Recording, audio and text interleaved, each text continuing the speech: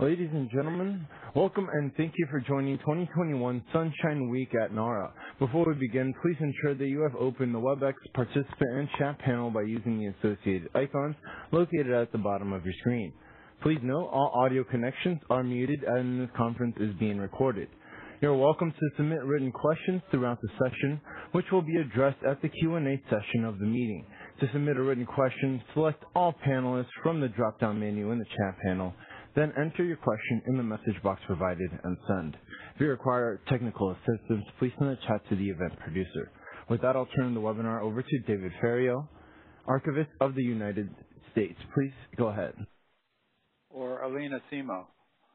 Yes, good morning, everyone. Good afternoon, everyone, rather. Sorry, this is Alina Simo. I am the Director of the Office of Government Information Services. I want to welcome everyone this afternoon. Thank you all for joining us virtually at the National Archives today as we kick off our celebration of Sunshine Week 2021. Whether you're joining us by WebEx or the NARA YouTube channel, we welcome you. I hope everyone has been staying healthy, safe, and well. As some of you may know, OGIS resolves FOIA disputes, identifies methods to improve compliance with the statute, and educate our stakeholders about the FOIA process. And we're very excited once again to help David Ferriero, the Archivist of the United States, host Sunshine Week at the Archives. It is hard to believe that 1 year ago we had to cancel our Sunshine Week event due to the global pandemic. But if this past year has taught us anything, it is that we can adapt to changing circumstances. And we have been successful in hosting numerous virtual events since March 2020. Each year, we honor Sunshine Week by promoting dialogue about the importance of open government and access to information, values that are central to the mission of the National Archives and Records Administration. We have put together an exciting program this afternoon, and I'm particularly pleased that we will be bringing viewpoints from both the judicial and legislative branches. Please visit our website, archives.gov/OGIS. There you will find more information regarding today's program, including speaker biographies. This will help maximize the time you hear from all of our speakers today. A few brief housekeeping items before we launch into today's program. Members of the OGIS staff will be monitoring the chat functions both in WebEx and the NARA YouTube channel throughout this afternoon. We will leave a few minutes at the end of each segment for audience questions that you may type directly into the chat function of either platform. If you experience any technical difficulties while participating via WebEx, please feel free to chat our event producer for assistance. On the YouTube channel, our OGIS staff will do their best to assist you with any technical issues. Unlike other public events OGIS has hosted in the past, we will not be accepting questions via telephone, and we will not take a break. Now, it is my honor and pleasure to introduce the Archivist of the United States, David Ferriero, who will officially kick off our program today. David Ferriero was confirmed as the 10th Archivist of the United States on November 6, 2009. Prior to his confirmation as Archivist, David served as the Andrew W. Mellon Director of the New York Public Libraries and held top positions at two of the major nation's academic libraries, MIT in Cambridge, Massachusetts, and Duke University in Durham, North Carolina. He earned his Bachelor of Arts and Master of Arts degrees in English Literature from Northeastern University in Boston, and a Master of Arts degree from the Simmons College of Library and Information Science, also in Boston. Since early in his tenure, David has committed the National Archives to the principles of open government, transparency, participation, and collaboration, which are the very values we are all celebrating today. David has also been a constant supporter of OGIS and the work that we do, and we are extremely grateful for his sustained support and leadership. Please join me now in welcoming the Archivist of the United States, David F. Ferriero, to kick off today's program. Thank David, you, over to you. And greetings from my office at the National Archives building on Pennsylvania Avenue here in Washington. A year after the COVID-19 pandemic forced cancellation of Sunshine Week events across the country, including here at the National Archives, I recognize the difficult times we've all faced over the past year as we've distanced ourselves from one another, juggled professional and personal obligations, and grappled with national and international unrest and uncertainty. Sunshine Week is an annual nationwide celebration of access to public information mid-March that coincides with the birthday of the fourth President of the United States, James Madison. Tomorrow, March 16th, marks 270 years since his birth, and it's particularly fitting that we at the National Archives celebrate Mr. Madison. Among the many treasures of America's past in the holdings of the National Archives are two documents that Mr. Madison played a pivotal role in drafting and promoting the U.S. Constitution and the Bill of Rights. Mr. Madison was largely responsible for the proposals guaranteeing freedom of the press and ensuring jury trials, matters that are near and dear to today's program guests as well as to our democracy.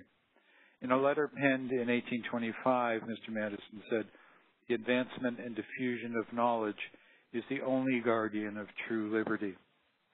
141 years later, in 1966, the 34th President of the United States, Lyndon Baines Johnson, echoed that sentiment in signing the Freedom of Information Act into law. In his bill signing statement, President Johnson noted, "I have always believed that freedom of information is so vital that only the national security, not the desire of public officials or private citizens, should determine when it must be restricted." Today, government transparency remains as important as ever, both within and beyond the FOIA framework. Our National Archives staff works to make access happen, not just during Sunshine Week, but each and every day, even during a global pandemic. Despite teleworking full-time, staff members from our Office of Research Services are responding to reference requests, preparing and submitting digitized files and metadata for upload into the National Archives catalog, among many other tasks. Mission Essential staff members in our National Personnel Records Center in St. Louis have regularly reported to work throughout the pandemic to access paper records often needed to support veterans and their families with urgent matters such as medical emergencies, homeless veterans seeking shelter, and funeral services for deceased veterans. These exceptional National Archives staff pioneered alternate work processes incorporating physical distancing and other protective measures to ensure a safe work environment while providing this critical service. As we work to cultivate access to important government records, the National Archives also continues to set the pace in the government-wide effort to modernize federal agency record-keeping and transform to a fully electronic government. Since the pandemic started 1 year ago, NARA's Office of Government Information Services, the federal FOIA Ombudsman, has responded to more than 4,000 inquiries from requesters and agencies seeking assistance with the FOIA process. OGIS has published 7 compliance assessments on topics as wide-ranging as agency communication with requesters during the pandemic and proactive posting of documents on agency FOIA websites. OGIS connects with customers in many other ways, including through the FOIA Advisory Committee and in public events such as this one. It's a special treat to welcome the Honorable Judge Royce Lamberth of the U.S. District Court here in Washington, D.C. Judge Lamberth is a longtime friend of the National Archives and in pre-pandemic times frequently presided over naturalization ceremonies as immigrants have taken their oaths of U.S. citizenship in front of the Declaration, the Constitution, and the Bill of Rights, our nation's cherished charters of freedom. Today he is joined by his biographer and former law clerk, Adam Pearlman, to discuss open government and the legal landscape. Following the conversation, another friend of the National Archives, Senator Patrick Leahy of Vermont, will join us in a recorded message. Senator Leahy, who chairs the Senate Appropriations Committee, was elected to the Senate in 1974, the same year that Congress amended FOIA in the wake of the Watergate scandal and several other court decisions. In his 4+ decades since, he has led every congressional effort to reform FOIA and is a true champion of the statute and of government transparency overall. Finally, we'll close our celebration with a panel of open government experts, continuing the discussion about U.S. transparency. I'm pleased to welcome Michael Bekesha of Judicial Watch, Katie Townsend of the Reporters Committee for Freedom of the Press, and Alexandra Perloff-Giles of Gibson, Dunn, Crutcher's Media, Entertainment, and Technology Practice, and a member of the FOIA Advisory Committee. Their discussion will be moderated by Kirsten Mitchell of OGIS. So happy Sunshine Week. I hope you enjoyed today's program, and I turn the microphone back to Alina. David, thanks very much for that enthusiastic introduction. And we're right on schedule, so I'm going to continue our celebration of open government, introducing our first event on our agenda. I know you all share my excitement in hearing from Senior United States District Court Judge Royce C. Lamberth today. Judge Lamberth has served on the United States District Court for the District of Columbia since 1987, including as the presiding judge of the United States Foreign Intelligence Surveillance Court from 1995 to 2002, as chief judge from 2008, 2013, and since 2013 as a senior judge. Most recently, Judge Lamberth has been assigned as a visiting judge for the U.S. District Court for the Western District of Texas, which makes sense since Judge Lamberth is a San Antonio native, having earned his BA from the University of Texas and an LLB from the University of Texas School of Law. We owe our gratitude today to Adam Pearlman, Judge Lamberth's former law clerk, for pulling together the segment today. Adam himself has a distinguished resume. He is a national security law expert with many years of experience, both in the executive and judicial branches of government. He has a JD from GW Law School and a BA from UCLA. I was particularly intrigued to learn that Adam speaks and reads Portuguese, but we hope the conversation with Judge Lamberth today will be in English. Please join me in welcoming Senior Judge Royce Lamberth and his former law clerk, Adam Pearlman, for what is sure to be a fascinating conversation regarding Judge Lamberth's judicial legacy. Over to you, gentlemen. Thank you. Thank you, Alina, and I can promise it will be in English today. There are clips of me in Portuguese out there, but we'll spare everybody that's suffering. But thanks again, Alina. Thank you, Mr. Ferrio. Thank you, National Archives, and Alina, your whole team at OGIS. On behalf of me and Judge Lamberth, I think it's fair to say we are both honored to be here. As recently as last week, the Washington Post called Judge Lamberth a fiery presence on the bench, and I think we'll probably see a bit of that today. As his biographer, I might have certain biases, but one of the questions I've been asking people who I've interviewed is not some sycophantic exercise of is he the best trial judge on the bench, or is he the nicest, or is he the most eloquent. What I have asked is he one of the most consequential trial jurists in the United States in the last 50 years? And not a single person that I've spoken to so far has quarreled with that proposition. His cases touching on government transparency are but one reason why. Mr. Ferrio himself once mentioned to me that at least at some point he had more published FOIA cases than any other judge. He's in the Freedom Forum Institute's National Freedom of Information Hall of Fame. And, of course, there's more from the law that he's created in national security cases with respect to the handling of classified information or to his defense of or adjudication of some of the biggest civil suits brought against the United States, to some key rulings with respect to the very secretive grand jury process. Today we get to publicly talk about some of these issues and perhaps preview some of the stories and perspectives that may ultimately appear in the book. A couple of quick ground rules. We have about an hour and plan to save some time for Q&A, but obviously won't be discussing any matter that's currently in any stage of litigation. Nothing said should be construed as suggesting how Judge Lamberth might rule in any particular case in the future, nor does any opinion that I might offer today necessarily represent the policy or position of any department or agency that I've happened to work for. And I figure we'll just kick this off that because it's Sunshine Week, let's begin with a case that implicated, at least in a small way, the Sunshine Act. Judge, can you talk to us about your 1993 case of Association of American Physicians and Surgeons versus Clinton?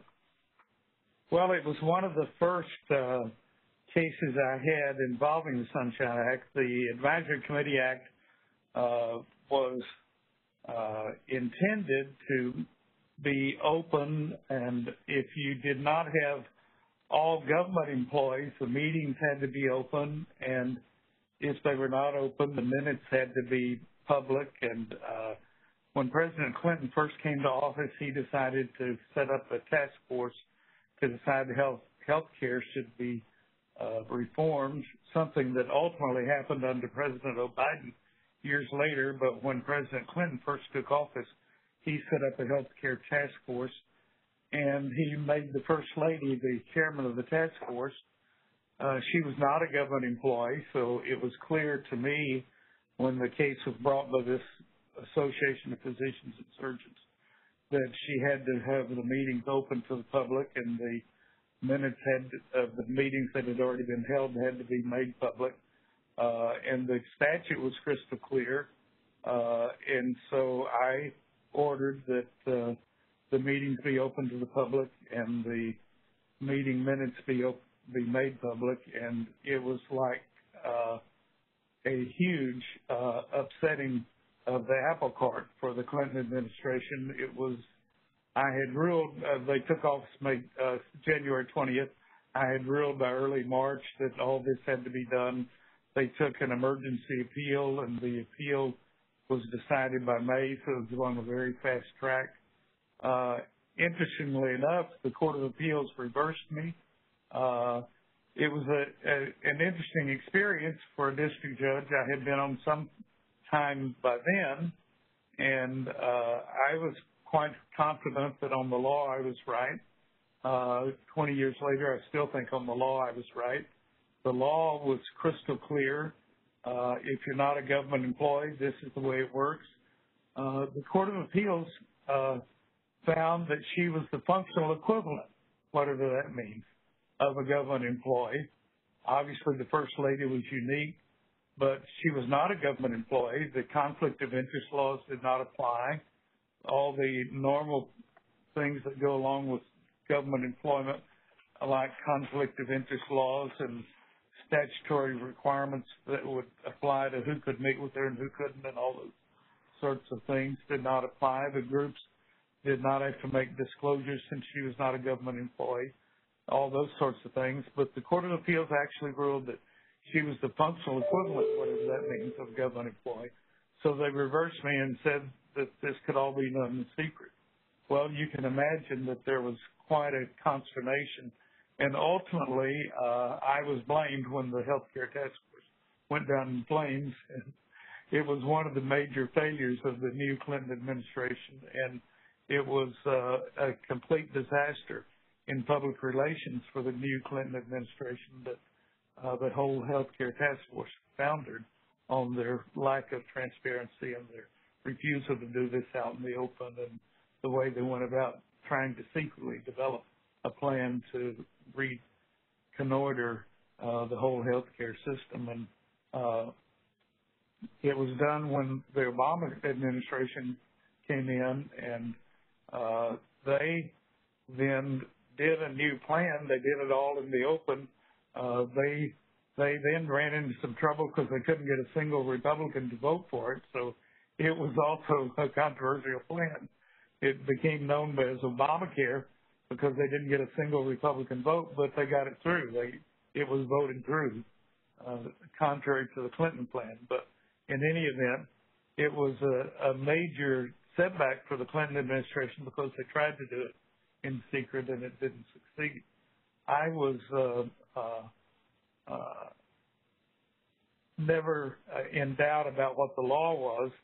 I was always in doubt about why the Supreme Court refused to take the case, but obviously it was a very political case in terms of what is the role of the First Lady and what does that mean about just rewriting the law to take care of the First Lady's position, which the Court of Appeals did very conveniently, and say she's the functional equivalent of a government employee. That was one of the most significant early on cases I had about openness in government, but I've certainly had my share over the years. Indeed you have. I do want to add one thing while we're here, and that is it's a great honor for me to be invited by David Ferriero to give this talk today. The archives, under his leadership, has done a terrific job of responding and being transparent and helping with government transparency. And I very much appreciate Mr. Ferriero's efforts at keeping this going. Some agencies have done better than others during the pandemic. The archives is one of those that has really tried to keep the effort ongoing. Many agencies have really just stopped processing FOIA, and it has been a real hardship in many agencies to get documents out at all because they've given such a back seat to FOIA during this year of the pandemic. The archives has really led the way in not letting that happen. And I commend the archives and Mr. Ferrio's leadership of the archives and how he has really not let that happen at the archives. The archives is, under his leadership, a leading part of the government, always in transparency and openness. And I'm delighted to be able to have the opportunity to talk about that subject today. Indeed, and I guess that's a good way to get immediately to what is really the workhorse law, I guess, of government transparency, and that would be the Freedom of Information Act. That's very familiar to everyone. There's certainly more we'll talk about more, but let's talk about FOIA for a couple of minutes. Evidently, you're nearing about 200 published FOIA opinions. And in one from a few years ago called Lebeau v. Department of Justice, you did note that, and I'll quote, "For anyone skeptical of the truth behind the cliche that freedom is not free, FOIA litigation is perhaps one of the best examples of the costs of open government.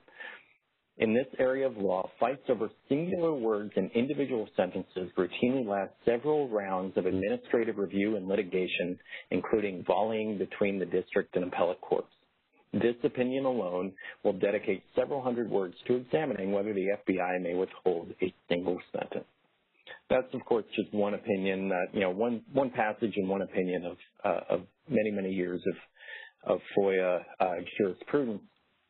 But it is certainly a resource-intensive process. And can you briefly talk about how you handle FOIA cases as a judge versus how you litigated them when you were an assistant U.S. attorney? Well, most FOIA cases will go with some process of getting the documents processed first and then going by way of motion for summary judgment, opposition reply, and a presumption of regularity. Sometimes you will have cases. I had a case called Judicial Watch. I had many cases with Judicial Watch. You're going to hear one of their representatives on the panel today. I'm going to stay on the line and hear that panel because I like to hear practitioners in this area, and Judicial Watch certainly is one of the leading practitioners that appears before me a lot.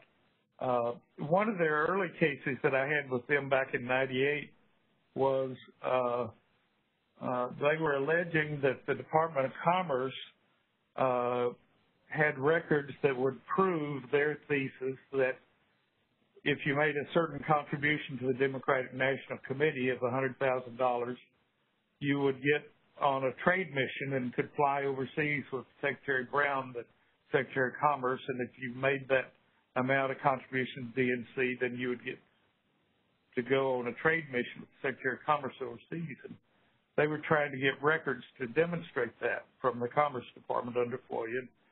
They came up with enough information that I was allowing discovery. So they had shown some inconsistencies in Commerce's affidavits that I had opened up discovery, and I said to Mr. Clayman, who was then representing Judicial Watch, that every time he got some discovery, he turned over a rock, and I would have to authorize some more discovery. And you're doing it step by step in FOIA because normally you don't allow discovery in FOIA, but he kept overturning rocks and finding other stuff, and it finally got to the point where he overturned some information that demonstrated that this deputy undersecretary had taken a box of documents home, and then they denied they had these documents, but he had them at home.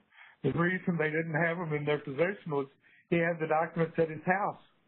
And he had pretty good evidence of this, so he had a whistleblower that actually had given him a statement that he filed with me in camera.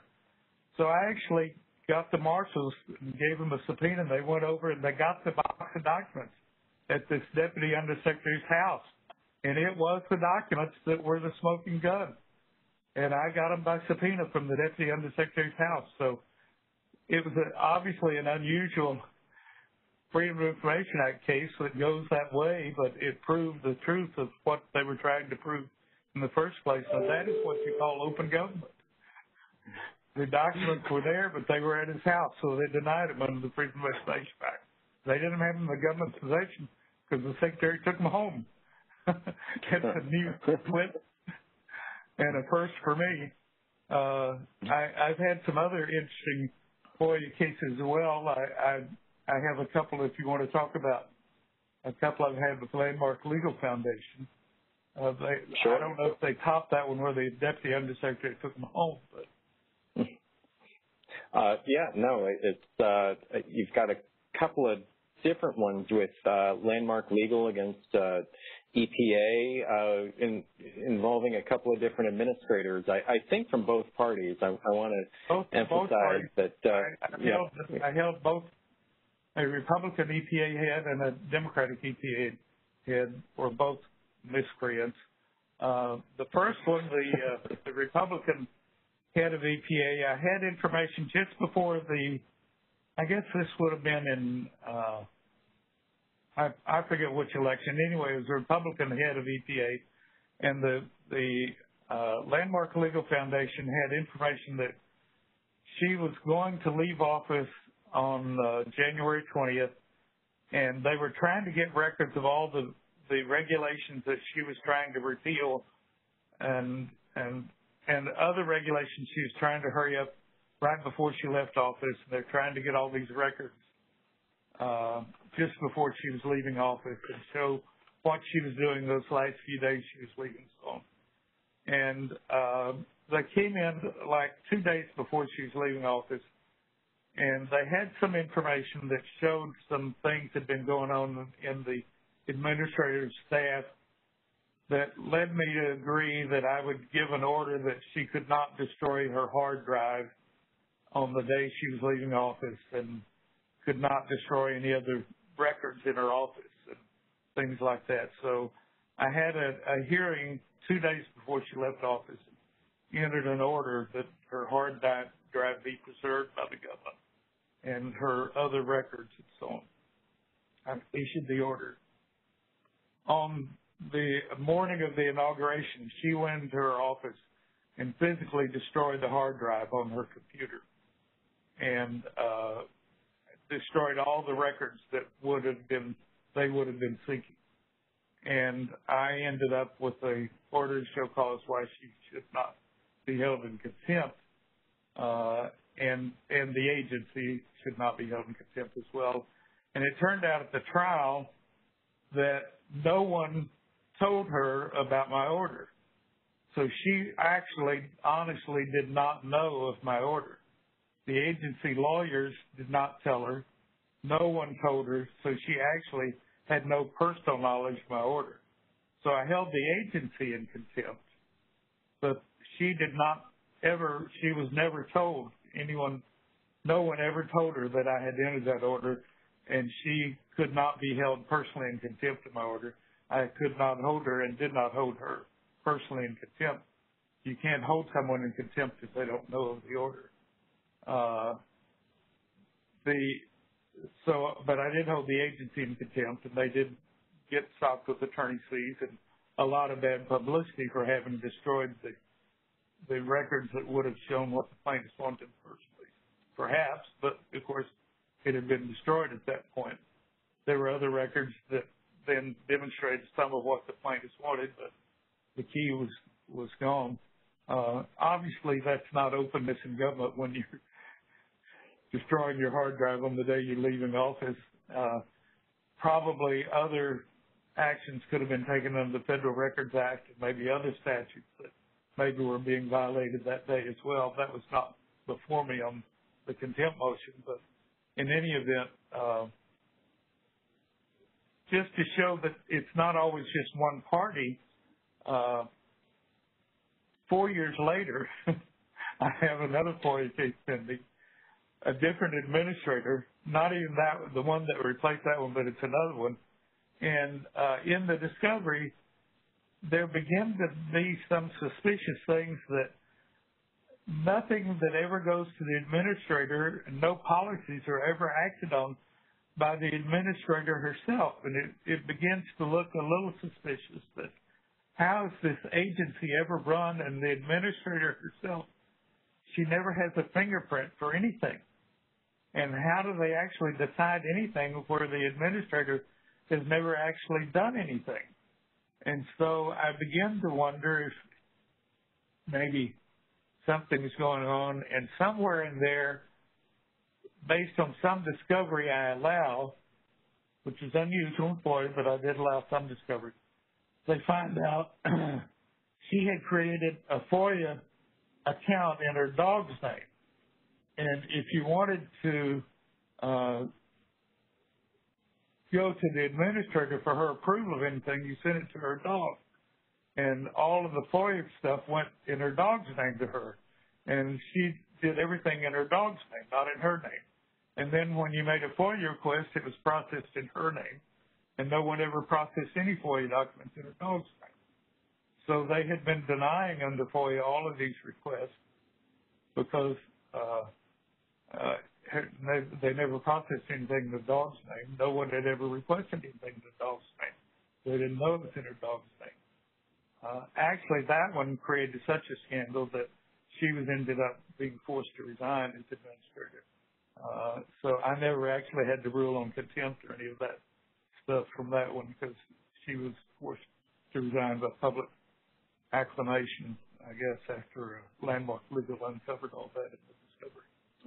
So I've had my share of unusual FOIA cases as well in my time. By and large, you know, those are the exceptions, not the rules, luckily, but sometimes you do uncover unusual circumstances. Right. It's easy and admittedly a little bit fun in a dark way to poke fun at the foibles of government and misdeeds of some people over the years. It's just a matter of statistics. When you're dealing with an organization of literally millions of people, you're going to find some people who have behaved badly sometimes. Of course, it's just unfortunate with the hand of the agency. Well, yes, it is. Very, very much so. And that brings up other questions of leadership and standards and ethics as well. But, you know, as you mentioned, you know, despite having these numerous high-profile, sensational cases where it's clear that somebody in the government behaved badly, and that's to be generous sometimes, we still, in FOIA cases, start off with a presumption of good faith. Can you explain a bit about that for us and what a plaintiff really has to show to pierce that veil and get discovery? Well, there has to be something unusual. I mean, we day-to-day, we expect the government to act in good faith, and day-to-day, that's what we see the government doing, and day-to-day, the FOIA people, in most instances, have no axe to grind, and, you know, they're just processing the documents and screening them. The FOIA lawyers have no axe to grind. The justice lawyers that typically are in the case have not been involved in the underlying dispute and have no special reason to cover up or be a participant in the covering up things. Obviously, there is an overall temptation in the government to not want to come forward and make clear that they've screwed this up. That's a human tendency to not want to admit your mistakes or broadcast your mistakes. But we find across the board that in most instances, the government tries to make arguments that are facially valid, and we can look at them and analyze whether they're facially valid or not. And there's got to be something more than just speculation to get you into discovery. There's got to be some factual basis. what I was finding in those cases we've been talking about was the something more that led to getting you discovery.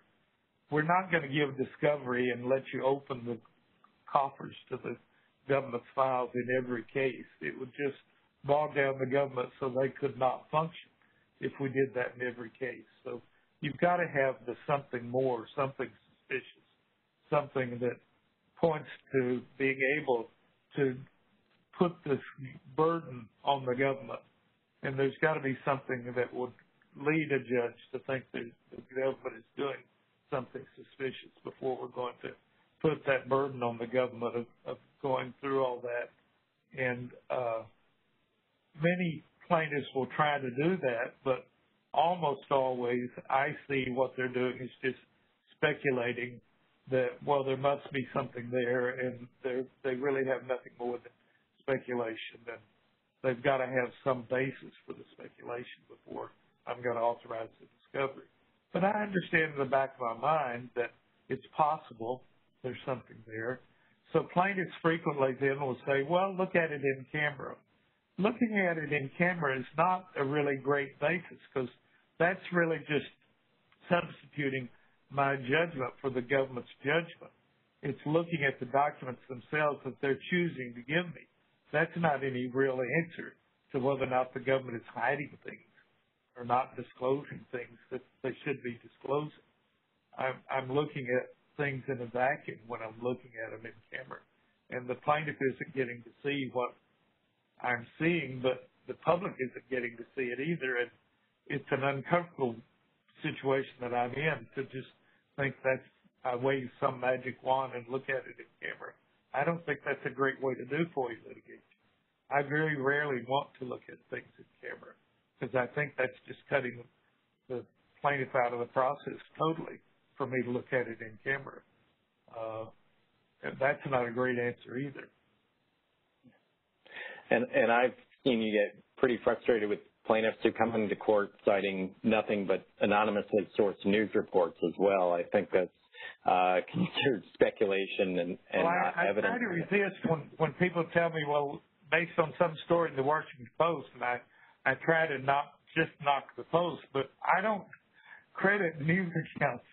You know, news accounts are not evidence. So, you know, I try to resist saying I don't believe what I read in the Washington Post. I just say I don't believe news accounts. Although I read the Post every day, so I could say this, but I don't read news accounts as evidence. So you need something as evidence, not just a Washington Post story to say that you have evidence.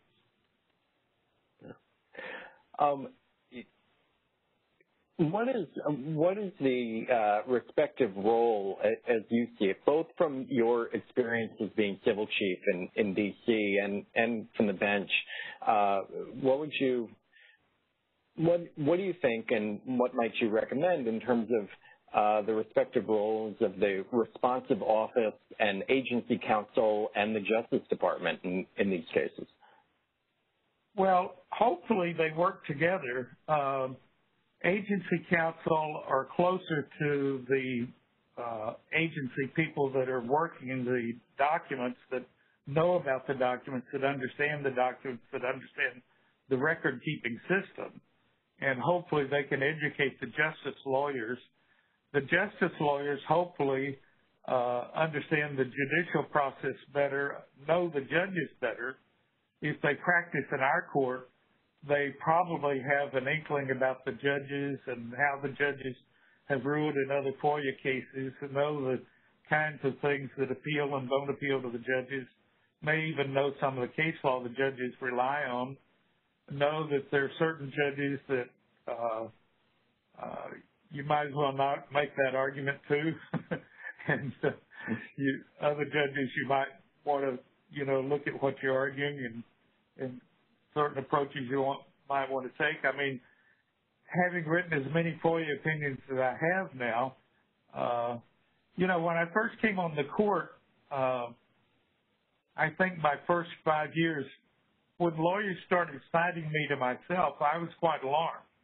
I said, don't you have something better than that? Because I really wanted, some real judge that had cited the case, and decided this instead of just me. And the lawyers were very delighted. They found something I had said before that they thought I'd want to do that again, that I was hoping they had something better than just citing me. But I find lawyers really like it when they find something I've said before. They think I ought to say the same thing again. Well, lawyers do that, and lawyers find where I've ruled in this FOIA exemption before. I guarantee you, if they got the same exemption, they're going to cite where I've said that before, and that's a pretty smart lawyer, actually, because I don't want to contradict myself. So, the agency lawyers really don't have that kind of depth of knowledge of how to present the case that the justice lawyers and the U.S. attorneys do. Even the U.S. attorneys have a more depth knowledge of the judges here. Sometimes the justice lawyers do if they get a lot of FOIA cases here. They'll know very well which ones are going to appeal to me and which ones they can cite me to myself in. I do try over the years to not contradict myself. I think many judges try to do it that way. So it's smart for a lawyer to cite the judge to himself, because I don't want to be inconsistent with my own prior precedent. Right. Agency lawyers don't always appreciate that judges have that mindset. Well, now I've just shot myself in the foot, I guess, by revealing that little tactic. Well, sometimes you've been overturned too, and it would be a bad idea to cite you on a principle, but every so often. But you're known as an expert on and having developed a lot of different areas of national security law as well, both on the district court and on the Foreign Intelligence Surveillance Court. So between FISA and the Classified Information Procedures Act, the Foreign Sovereign Immunities Act, and other areas of national security law, Guantanamo, but one former very senior national security lawyer once posited to me that he thought that FOIA in some ways was what really gave rise to important elements of national security law across the spectrum, especially when it came to requests of the National Security Agency during the Vietnam era. What do you think of that thesis? Well, I think it's true. I think that for the longest time, NSA was never thought to be subject at all to any open records production or to any kind of production of any records to the public. And when it became subject to FOIA, was a rude awakening. The NSA and CIA are extremely conscientious about their duty to protect national security secrets. And I find both of them to be extremely helpful to the court in trying to marshal the arguments that are very helpful to the court so that we can understand the issues. I sometimes get supplemental briefing on those kinds of issues. I find that across the board, they are excellent lawyers. They provide excellent help. I think when I do seminars for judges for the Federal Judicial Center and otherwise, my concern is that many judges think that you just give blind deference to the security agencies, and I do not think that's what Congress ever intended, and I don't think that's what the Constitution envisions, that we have to give deference to national security concerns, but it's not blind deference. We have to look at the issues. We have to study what the arguments are, and we have to decide ourselves under Article 3. We're judges, and we make independent decisions, and some of these issues are tough. I think that we have to make sure we know that what they're doing is right, and that it's not for some a nefarious or political reason, but it's for some valid national security reason. And I have never found that when I got to the bottom line that I could not get to the right result with the concurrence of the national security agencies, sometimes with having them reconsider where they were with my thoughts in mind as well as their own. But I don't think that we've ever gotten to loggerheads that could not ultimately reach a result that we could both live with. But it takes some effort and some work. Some of those cases are criminal cases where,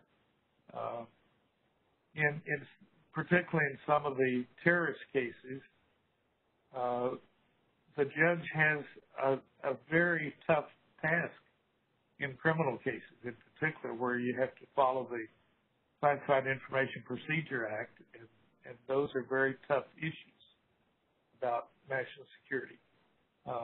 In FOIA, it's not as detailed or as tough to do because the statute is more deferential, but not totally deferential to the classified information that the security agencies want to protect.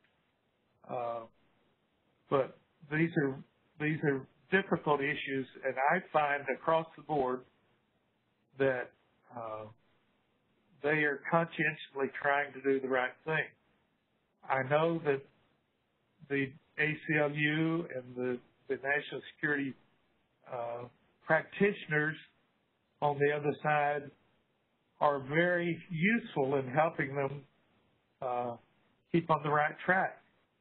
The FISA court, for example, has found these amicus lawyers that are participating in the process now to actually be helpful to the process, not a hindrance to the process. And I think that is ultimately going to turn out to be an improvement to the public perception of the FISA court and to the public perception that the FISA court is not just a rubber stamp for the government, but that it's part of a judicial process that will be more fair and perceived to be more fair ultimately. And transparency in government is important, and it's important if the FISA court is going to be a court, it has to be partly look like it's a court. And a court can't be, everything can't be secret if it's a court. Right, and circling back to Mr. Ferrio's introductory remarks, where President Johnson had cited national security concerns, when FOIA was passed too, and as you mentioned, these other bodies of law, and of course, in addition to those, of course, these aren't the only ways to shed light on government conduct. One of your first cases as an assistant United States attorney was a case called Berlin Democratic Club, which was brought as a Bivens suit. Can you quickly explain what a Bivens case is and what happened in BDC? Well, in the Berlin Democratic Club case, the Army was accused of spying on anti-war dissidents in Germany and other activities that were during the Vietnam War and engaging in other improper surveillance activities overseas. And one of the first principles that was litigated in the case was, does the Constitution follow the flag? The chief judge of this court clearly ruled that the Constitution follows the flag. And if the United States government is doing something overseas against a United States citizen, the Constitution is right there with that U.S. citizen. If the U.S. government is doing it, the Constitution follows the flag. And that U.S. citizen has rights against the U.S. government in that overseas setting. And we went from there. And we started looking then at what the U.S. government had been doing to U.S. citizens in Germany. And it turned out, contrary to what I told the court in the first instance, I filed affidavits from generals and others that turned out to be false, and I learned a huge lesson from that case, and ended up taking 13 trips to Germany with my own investigation ordered by the Secretary of Defense that ended up in quite a Donnybrook that lasted for several years before we finally came to a settlement between the ACLU and me as to how to get out of that case with a settlement satisfactory to the ACLU and the government that ultimately settled that case some years later with a total reform of what the Army had been doing in surveillance activities in the Vietnam era. Another seminal example, but from when you were on the bench, I think all I have to say is the case name. Tell us about Cobell. Well,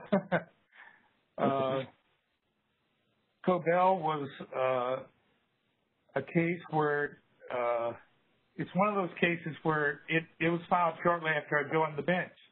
And I knew from the beginning it was going to be a major case, the 500,000 class action case of 500,000 individual Indians. The money was the Indians' own money that the government was holding in trust for the individual Indians.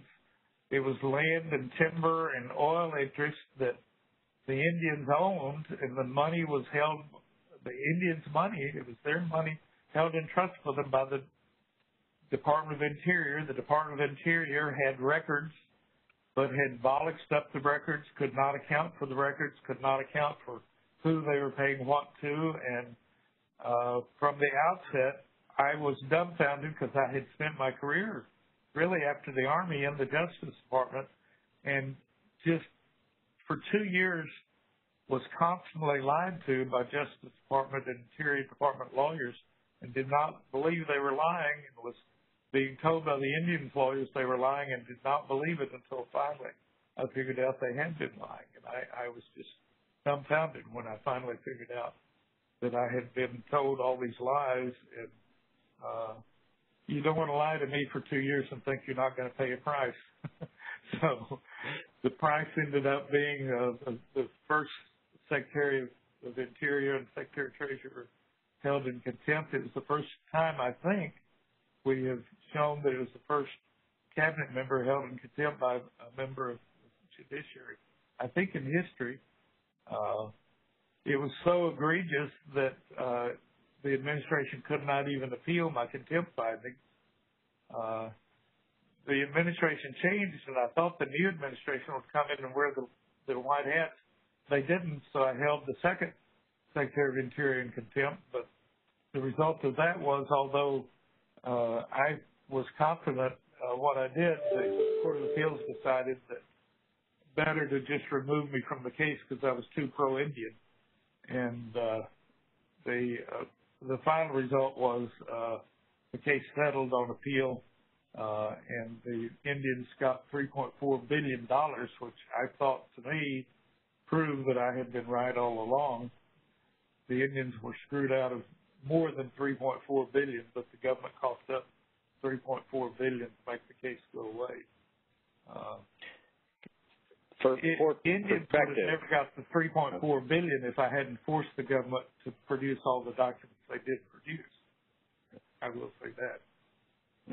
And for perspective, the $3.4 billion is the largest settlement the U.S. government has ever entered into, at least certainly at that time. I'm not sure if it's been eclipsed. I think it's still the largest settlement ever by the government. It's $3.4 billion. Yeah. And one reason the government was so scared of it was the money, obviously. Right. It's a chunk of change. For everybody watching, there is a documentary on the Cobell case called 100 Years that just cycled off Netflix after 2 years, but I'm told that you can still stream it on PBS until March 21st. It's a fascinating case. But Judge, as we get closer to the end, we've talked a lot about executive branch, and obviously the Congress and the courts are subject to some different rules. should Congress or the courts be subject to greater transparency law? I'm doubtful. The courts are very open. Most of our proceedings are open. We really have to justify closing anything. I think we really do very little in camera, and we have to justify anything we're going to do in camera or ex parte. I think that, and Congress mostly is open. They have very few hearings that aren't open. I'm pretty satisfied with how the courts and Congress are doing. They're not, there are always going to be backroom deals, but you can't, I don't perceive that to be anything that would be cured by legislation. I may be wrong. I don't know if they're proponents of anything. I haven't seen any legislation that I thought would actually cure anything. I do think in terms of, there's a lot of talk about whether the Supreme Court should televise their proceedings. I've been privileged to talk about that with some of the members of the court, and I will tell you up front, I think that some members of the court, I'll put it that way, have a valid concern that it would impact the way they use the arguments now. They have a small bar that they use the arguments with that small, very insular bar, and they use the arguments as a way to talk among themselves with the members of their bar, and it's the first discussion they have among themselves of the case. They don't talk among themselves until they have the oral argument. They don't go lobby each other about how they're going to do the case until they hear the lawyers. And they have a session after the oral argument where they vote and they assign out the opinion and the opinions, majority and minority. And that's right after the oral arguments, probably that Friday or the following week. And so that's a key time. That's all key to the argument, and they use the argument among themselves. And having these knowledgeable lawyers, some of the questions traditionally have been to bring up points they want to make to their colleagues, and they're using the argument to make sure they're getting those points across to their colleagues. So the argument is in a way that they use it as part of how they're going to take positions in conference with their colleagues, and that's part of how they use the argument. And the experienced members of the bar know that's how the argument is being used, and they're practicing their arguments on that kind of a basis. Now, if you're Ford Motor Company and you have an argument there, and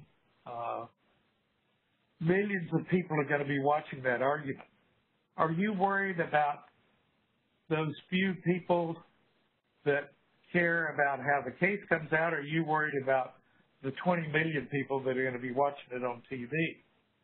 And I tell you, Ford might really care more about that 20 million people than this little case. And the Supreme Court justices, I think, are worried to death about what's going to happen to their arguments. So I really understand why they're reluctant. I understand the argument on why they're reluctant, some of them. I think that what has ended up happening from the pandemic and having these arguments on tape by oral arguments on audio tape is kind of interesting. I think that there's been some speculation that the junior justices have kind of liked it because they get some automatic time that otherwise is time to squeeze in, hard to squeeze in your questions because everybody gets a limited amount of time. It seems to have loosened up things to where Justice Thomas now asks more questions than he ever has. It sort of demonstrates the fallacy the old school idea that Justice Thomas was just a clone of Justice Scalia. And many more people now realize Justice Thomas is actually brilliant and has a mind of his own and thinks for himself and demonstrates it in the questions he asks. And people now realize that he's a leader in his own right and thinks some pretty deep thoughts for himself that he demonstrates in questions he asks now, which surprises some people, interestingly enough, to me. I think that this whole debate is pretty interesting question. I can't see the Supreme Court agreeing to ever television. Whether they would agree to delay the audio, I don't know. Maybe progressives might want to do it. I'm not so sure that the court is ready for that yet either, frankly. From the public point of view, I sort of think the public has a better understanding of the Supreme Court from this experience because they understand better that these are serious-minded people that look at the issues conscientiously, that don't look at it as political, as politicians, that look at it as serious legal questions, that are looking at serious legal issues, and 5 to 4 votes don't really mean what the public perception is of what 5 to 4 votes mean. These are tough questions that they're dealing with at the Supreme Court level. Sticking with the courts, but shifting it both in the level of the court and from civil to criminal, looking at the traditionally very secret grand jury process. Numerous cases, including several of yours, quote the adage that there's a tradition in the United States older than the nation itself that proceedings before a grand jury should remain secret.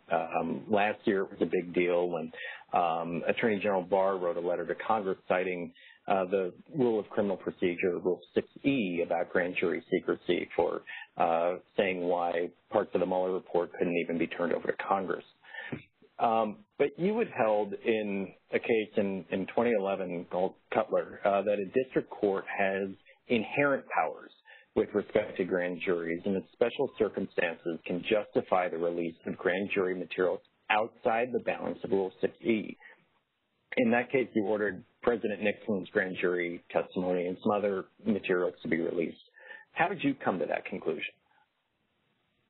Well, I thought that traditionally there is inherent power in the court that should allow historical records to overcome the 6E justification for keeping sealed. It was so unusual to have a president actually testify in a grand jury, and Nixon had testified in the grand jury, and it was almost all the participants were dead by the time that the case came to me as chief judge of the court. And it seemed to me that I should have the inherent power to release historical records like that to the public, and that the public should have the right to see what had happened in the criminal case of Nixon and the Watergate people that were all of the basic participants were dead by this time, and the public was still very interested in what had happened in Watergate and whether Nixon was guilty or not guilty, and all the issues many in the public were still very interested in. So it seemed to me that the chief judge of the court overseeing the grand jury should still have the power to do it, and so I relied on that inherent power of the court. And ultimately, I did release the transcript of Nixon's testimony, and it was released.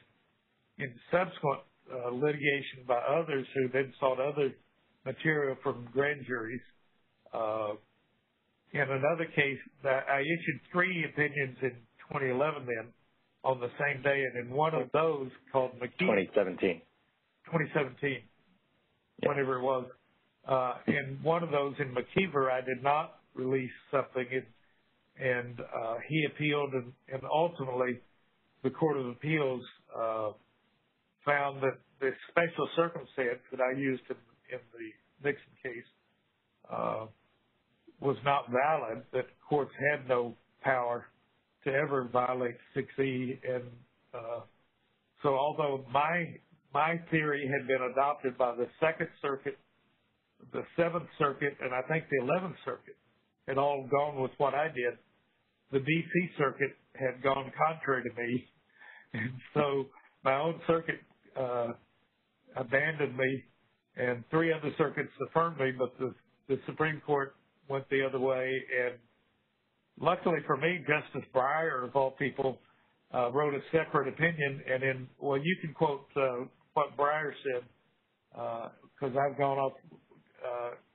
I think you have the quote of what Breyer said in his was the separate concurrence. Yeah, he issued a statement regarding denial of cert. I want to quote you first, then I'll quote Breyer, and then I think we have to turn it over for a question or two. Because McKeever, West decided, I think because we released 3 of these opinions in the same day, West only published one of them. McKeever was not it, which I'll pontificate. I think McKeever was the most important, both because he went to the Supreme Court, but also because of the content of the actual case. It was a non-Watergate case. There was a fascinating fact pattern, and you dropped in a footnote, I'll quote, "It is antithetical to our system of government to say that some class of public records is, forever and always, off limits even from consideration for public release, even after the underlying practical needs for secrecy in the records has long since lapsed. In a constitutional democracy that values openness and transparency in government records, no matter how sensitive, it is imperative that the court look to the underlying purpose of any rule calling for nearly unqualified secrecy of a class of records for perpetuity." Now, Justice Breyer's it's beautifully written. Justice Breyer seems to have agreed that Rule 6E deserves another look. He said whether the district court retains authority to release grand jury materials outside the situation specifically enumerated in the rules or in situations like this is an important question. He says it's one that I think the Rules Committee both can and should revisit. Well, as a result of that invitation, I got my current Chief Judge, Beryl Howell, and I have sent a letter to the Rules Committee of the Judicial Conference of the U.S., and they have agreed in April to take up this issue of whether 6E should be amended. And we cited Justice Breyer as our justification for why we think. And using the language that Adam wrote for me that I signed in that opinion, we lead with that in the letter that Beryl and I sent to the Rules Committee, saying we should amend 6E and give us that express authority that I sold to the 3 circuits but could not sell to my own circuit. I wasn't going to take credit for it. That was your opinion. But thank you, sir. Look, I know that we've run time. We can talk about this for hours and filibuster, if you will. Judge Lamberth, you've been a fiery presence here as well. And I guess to circle back to another Washington Post article recently talking about the debates in the White House about whether to release visitor logs. A piece in the Post reminded us of a 2016 statement by Josh Earnest, who has been President Obama's press secretary, who posited that there is really no constituency for government transparency except the press. I think we'll leave it to the next panel to debate that proposition. I think we both would take issue with that. If anybody has questions and if there's time, I'm sure you'll take them, but our hour is running. Thank you, Judge. Thank you, everybody, for allowing us to be with you today. Hi, this is Martha. Judge Lamberth. Martha, go ahead, please. I think we have a couple of questions for the judge. Okay. Yep, we've been keeping track of the chat. We have one question. Does the judge think the 25-year limit is being enforced for records in reference to B5, exemption 5? Clearly not. And it should be. And I have a couple of cases now where I'm trying to force it.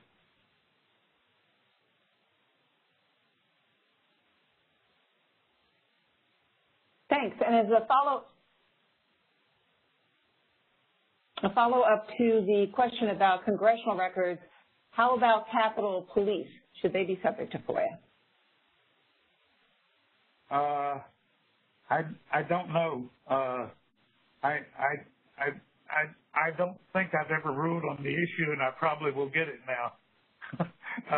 I have the first one. I had this. Well, I can't talk about that. Just before I came on this call, I ordered the government to show me why I couldn't release a tape that they put in evidence last weekend in my shaman case. And I ordered the show cause by Friday. Their response was that they can release it, but we don't have a way to put it in the record, and I just signed an order to make it public. And there's a big issue about what Capitol Police tapes have to be under protective order and what can be public. And I better not get into all that, but I just made some things public that they didn't think could be made public. So I better not get into that, because the stuff that I used in evidence to hold the shaman in jail, I made public, and I didn't care what they said. Thanks a lot. In evidence in a criminal case, I didn't really care where it came from. They put it in evidence in a criminal case, and I was going to use it, so I was going to make it public. Okay. I think our last question has to do about the consequences for agencies that simply stop processing FOIA requests and ignore statutory deadlines, whether during the pandemic or otherwise. Well, it's a problem because you have to figure out, some of the agencies where they have the people that would do processing of particular classified FOIA stuff were only older employees who really were most subjected to the pandemic and most at risk and did not have vaccine and really were not coming to work at all and could not work from home with classified information. So it's hard for me to say that the agency had to make them come to work in conditions that they were really putting their lives at risk. So, you really have to go agency by agency and what personnel they have. It's a very intensive inquiry as to whether you can do it. You certainly can't do it across the board. But what you can do in the particular agency, it takes an inquiry into how they can cope with the pandemic. It's not an easy answer. I have cases where the agency convinced me that the people they would need to actually work on it, there was no one that had familiarity or could have familiarity with the documents that, would know about that kind of classified information that could safely actually physically come in and do the work in the classified setting that they need to do it in, because they weren't going to take all those classified documents to their house. And there was no way it was going to get done. I could understand that. But they didn't have to show that. I wasn't going to say you can just stop.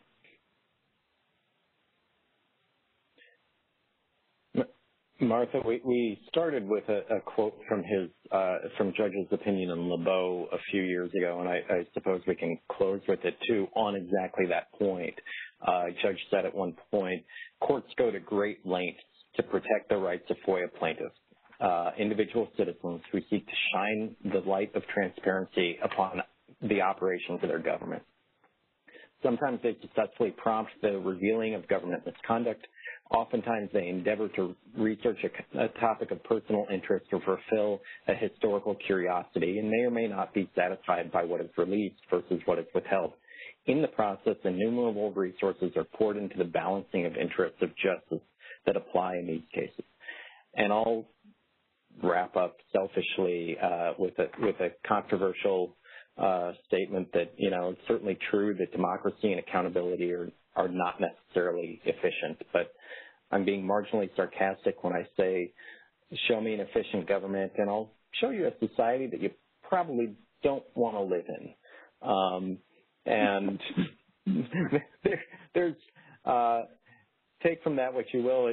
It's a whole other conversation that we'll be happy to come back for, but that's my last word, and thank you all again. All right, terrific. Thank you, Adam. And please, I invite everyone to thank the judge for his time today. It was a very robust discussion of open government and the judicial landscape.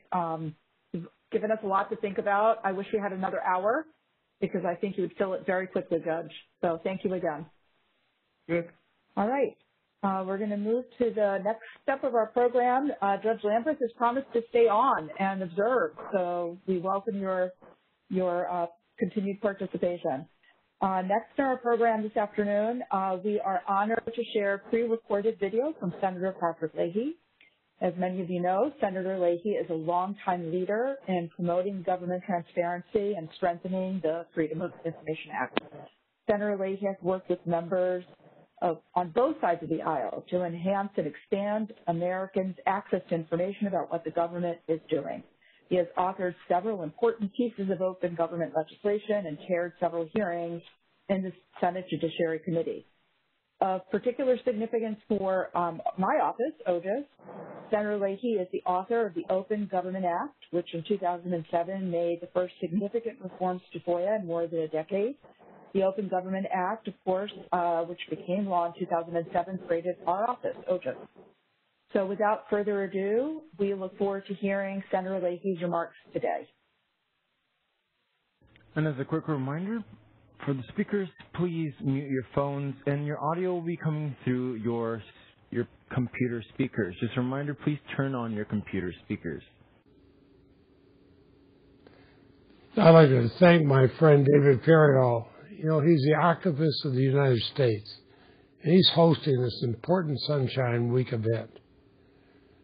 We both know, David and I and everybody else, that the American people's right to know what their government is doing, that's in our FOIA, our nation's premier transparency law, that's essential to protecting against abuses by the powerful. It's a transparency tool. It empowers the American people with a role in serving as a check against government wrongdoing. It's a defining feature of American democracy. It reflects a simple principle that a government of, by, and for the people cannot be one whose actions are hidden from them. Now, the COVID-19 pandemic has posed serious and unique challenges to government transparency. We've seen FOIA processing across agencies being dramatically affected. Now, I'm going to work with both Democrats and Republicans to fully understand how FOIA compliance has been affected during the pandemic, what lessons we learned, and what additional resources are required to improve FOIA processing. But I'm increasingly concerned about another problem. This is one not caused by the pandemic. It's the growing blind spot we have regarding private contractors engaged in government functions. I find that a lot of Americans don't realize that nearly 40% of our federal government operations are run by private contractors, and they're not subject to FOIA. Think what this includes: private prisons, immigrant detention facilities that have been rife with abuses and misconduct. And Americans have virtually no way of understanding nearly 40% of the federal government's operations or where their money is going. So we have to eliminate this artificial blind spot in our transparency laws. We've got to apply FOIA to private contractors when they're doing government work. And that's not a radical idea. States across the country, including Iowa, Texas, Kentucky, South Carolina, and many others, already apply their public records laws on private contractors doing government work. Think of it. It's just common sense. If you're being paid with taxpayer dollars to do government work, well, then you ought to be accountable to the taxpayers. And the federal government needs to catch up to the states. So I'm going to work hard this Congress on legislation to expand FOIA's application to private contractors. Without it, I'm afraid that Americans are going to be faced with an expanding cloud over the federal government's operations. So I want to thank everyone who's attending this conference. Your important efforts ensure that we keep bringing more sunshine into the halls of power. That's something we all want to do. All right. Thanks very much to Senator Leahy for those remarks. Lots to absorb in that segment as well. So I'm very excited to introduce our next set of participants who will be discussing the current transparency landscape, a fitting topic during Sunshine Week. Full credit for pulling together this distinguished panel goes to our very own Kirsten Mitchell, who not only is our compliance team lead for OGIS, but is a former journalist herself, who used state and federal records access laws to shine a light on how the government operates. She has an MA in journalism and public affairs from American University and a BA in English from Mary Washington College. I cannot think of a more appropriate moderator for this panel than Kirsten. Kirsten today is joined by Michael Bekesha, Alexandra Perloff-Giles, and Katie Townsend. Michael is a senior attorney for Judicial Watch, a conservative nonprofit activist group that uses freedom of information laws to obtain records related to activities of government officials. For over 11 years, Michael has litigated over 100 public records cases in both state and federal courts. He has a JD from the University of Missouri-Columbia School of Law and a BA in political science from Northwestern University. Alexandra is currently an attorney with Gibson, Dunn, and Crutcher, Media, Entertainment, and Technology Group. And between 2019 and 2020, she was a First Amendment Fellow at the New York Times, where she was the principal attorney in charge of public records requests.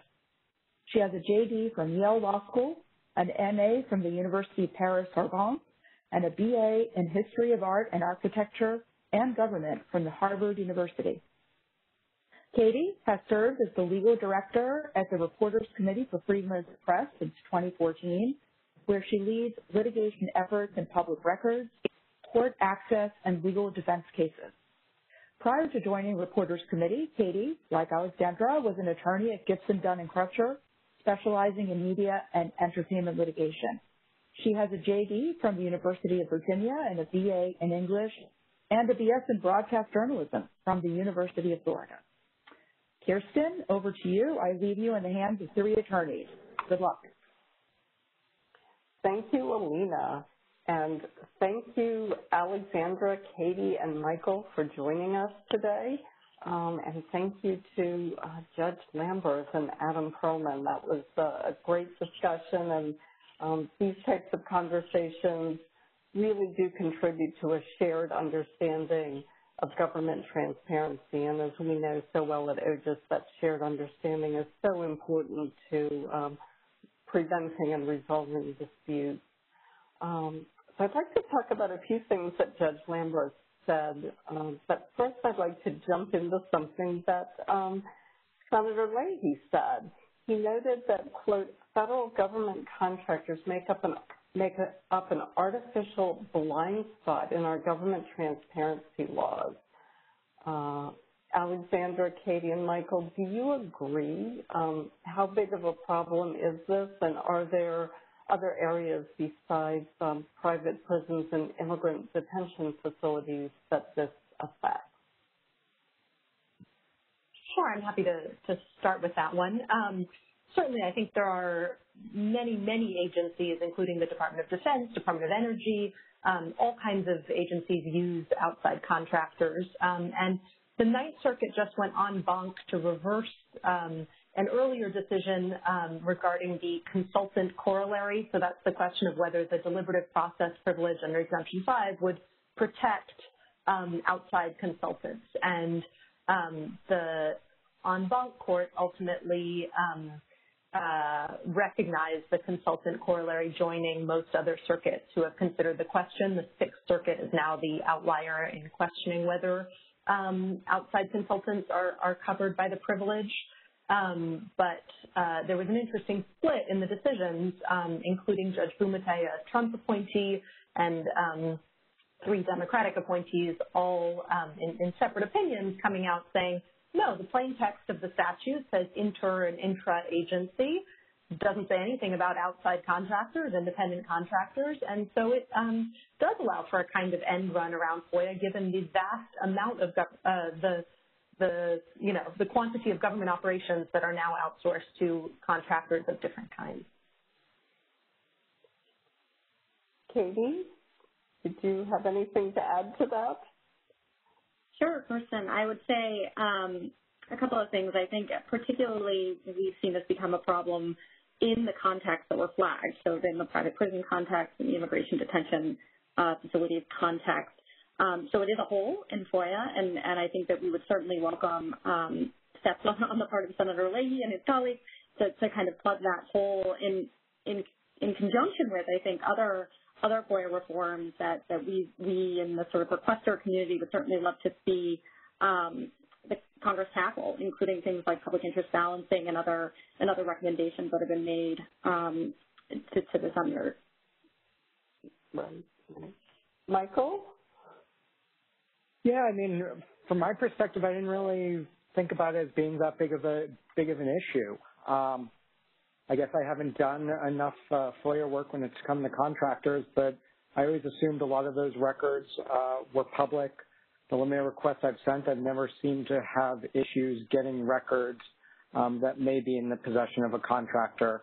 I think there's a definition of agency record, or record at least, in FOIA that may encompass those records, and I'm not sure that has been fully litigated. So, I mean, we always welcome improvements in the legislation, but I guess it wouldn't be on the top of my priority list at this point. Right. Okay, great. Thank you. So let's return to Judge Lamberth and Adam Pearlman's conversation. I wanted to ask specifically about one thing and then sort of open it up to your reactions. But one of the things that the judge said was he rarely wants to look at documents in camera in FOIA litigation. And I think some people might be surprised by that. I wondered if you could talk about that. Do you think judges should be looking at documents in camera? And let's go around the same way we did at the beginning. So over to you, Alexandra. Sure, yeah. As a FOIA litigant, we absolutely think it's a win to get in-camera review because it's the only check on the otherwise unbridled discretion of the agency. I mean, it might be that their position is legitimate, but we as the requesters simply have no way of knowing. And so from our point of view, I think in-camera review helps ensure that the system works the way it does, and if it is done enough times to make the agency think that there's a real risk that their assertions will be questioned and subject to scrutiny, I think that's important. Katie? Yeah, I can just add to that. I mean, I think, the FOIA makes in-camera review an available tool at the discretion of the district court judge for a reason, because it's intended to be an aid to the court to exercise the court's de novo review of our agency withholding. So I think, I think we're all mindful that judges have a lot of cases and they see a lot of FOIA cases, and if they probably don't require, and I don't think we would take the position that in-camera review is appropriate in every single case. I think in many cases, however, in many cases, I do think it's appropriate, and I think courts would benefit from it. We tend in our practice to request in-camera review infrequently because we recognize that there's an additional burden on a court on summary judgments. But at the same time, I think there's certainly an appropriate case for it, and I I would welcome courts to utilize it more frequently. I think that would be probably beneficial for the entire process, because you may be able to cut out, perhaps one round of summary judgment briefing if you have an isolated set of documents subject to in-camera review. Okay, Michael, let me follow up a little bit just on what Alexandra and Katie said, going back to something Judge Lamberth said, and that is that he feels when he's doing this in-camera review that he's looking at things in a vacuum. So he I think he said something to the effect of substitute my judgment for the government judgment, and he is just looking at what the government is letting him look at, and he's looking at things in a vacuum. How do you respond to that? Yeah, I guess I disagree with the other two panelists and agree with Judge Lamberth. My biggest concern with in-camera review is it really cuts the plaintiff out, the requester out of the process. I did see a process, and I think it was the Eastern District of Pennsylvania, where the judge allowed the requester to submit questions that the judge should be thinking about when looking at the records. But without that, the judge is looking at it in the vacuum, and the plaintiff really loses the opportunity to advocate for their position. I still will occasionally, as Katie said, we try to do it infrequently as well. There are instances, especially when it comes to attorney-client privilege or attorney work product, where we think, we're down to one or two records and we'll ask for in-camera review. But, the bigger problem I see, and one that Katie also flagged, was maybe we'll cut out another round of summary judgment briefing. For us, my biggest frustration is the fact that we have numerous rounds of summary judgment briefing. The government, if they fail to satisfy their burden the first time around, we think that should be it, that the government shouldn't get 2, 3, 4, 5 bites of the apple, because the law is clear. The government's burden. If they can't satisfy it, release the records and let's move on. And I think that would be a much better process than numerous summary judgment briefings or in-camera review. Okay. Katie and Alexandra, do you want to respond to that at all? I guess the only thing I'll add is I agree that it only makes sense when you have a narrow set of documents or a single document. So in some ways that, it's a reminder to the requesters to submit good FOIA requests that are specific, and a judge is never going to order in-camera review if you have a kitchen sink FOIA request for, all email communications from 2010 to 2020 or something like that. So if you have a very narrow FOIA request, then I think it's an appropriate tool. Right. And I think I would just add to that there's always an asymmetry of information in FOIA litigation. I mean, the requester is always at a disadvantage in terms of what they know. They don't have the records. They don't have the documents themselves. And so we're doing the same thing that the court is doing in terms of relying on the agency declarations, whatever submitted by the agency. And so I do think that I take Michael's point that it does cut the requester out of the process, but to some extent the requester is already pretty limited in terms of what the requester knows about the records anyway, about the contents of the records are limited to what the agency says publicly in their filings. And so in that sense, I do think it can be valuable to have, for purposes of the court, to exercise that de novo review over the withholdings to utilize that in-camera review as a tool. Great, thank you. So I wanted to turn and talk a little bit about the new administration. The new administration is just more than 7 weeks old, and we have a new Attorney General. And this morning at the Department of Justice Sunshine Week event, Attorney General Merrick Garland said, quote, "Open government and democratic accountability are at the heart of who we are," and he thanked FOIA professionals across the government for, quote, "keeping the faith."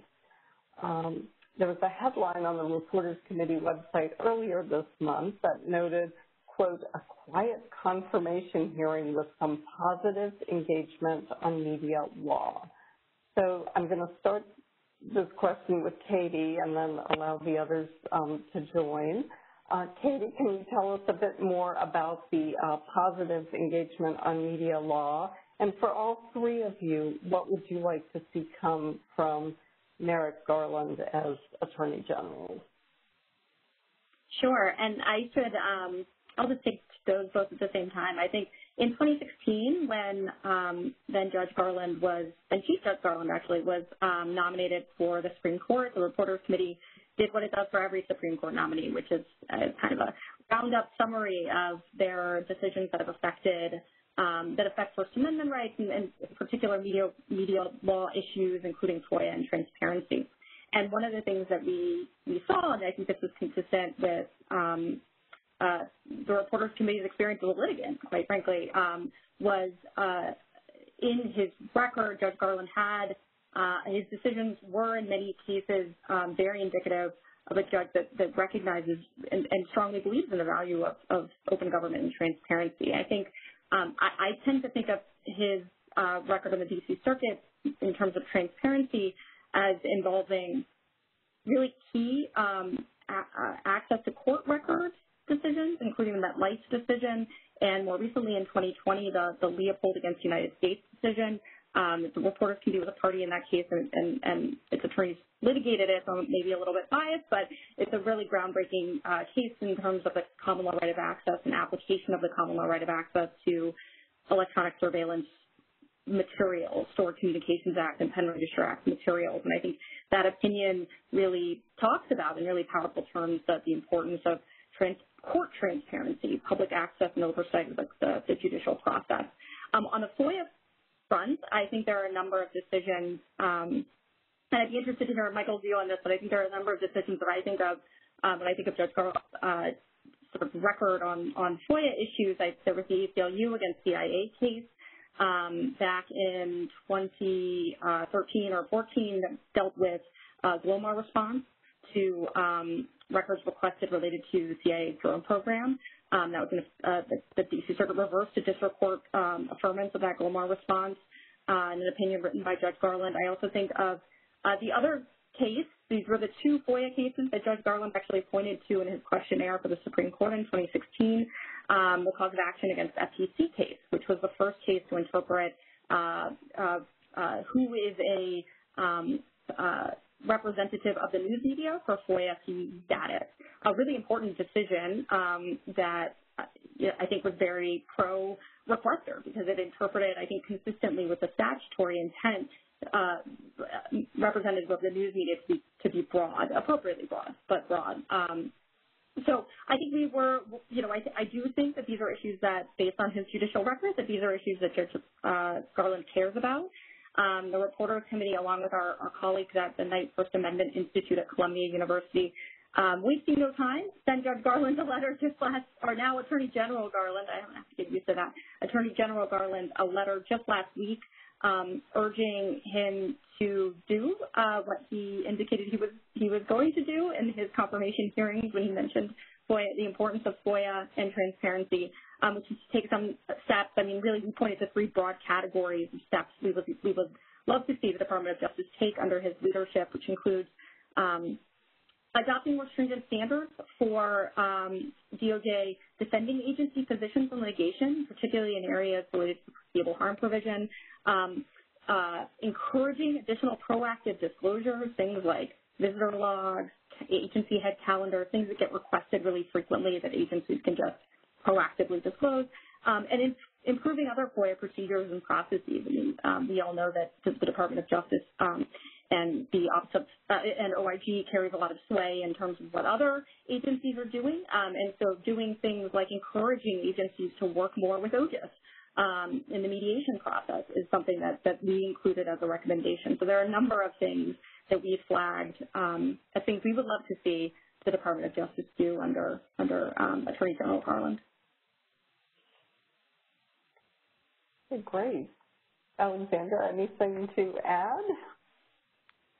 I haven't litigated in front of Judge Garland, so I can't speak as well as Katie to his record in that area. More broadly, I would say, there are a small class of kind of political requests where you would expect the administration to matter for the outcome or for the position that the agency takes. So I'll give an example. I just represented Senator Wyden and Representative Malinowski in an amicus brief in a case brought by the Open Society Justice Initiative against the CIA and ODNI, Office of the Director of National Intelligence, for the ODNI Khashoggi report.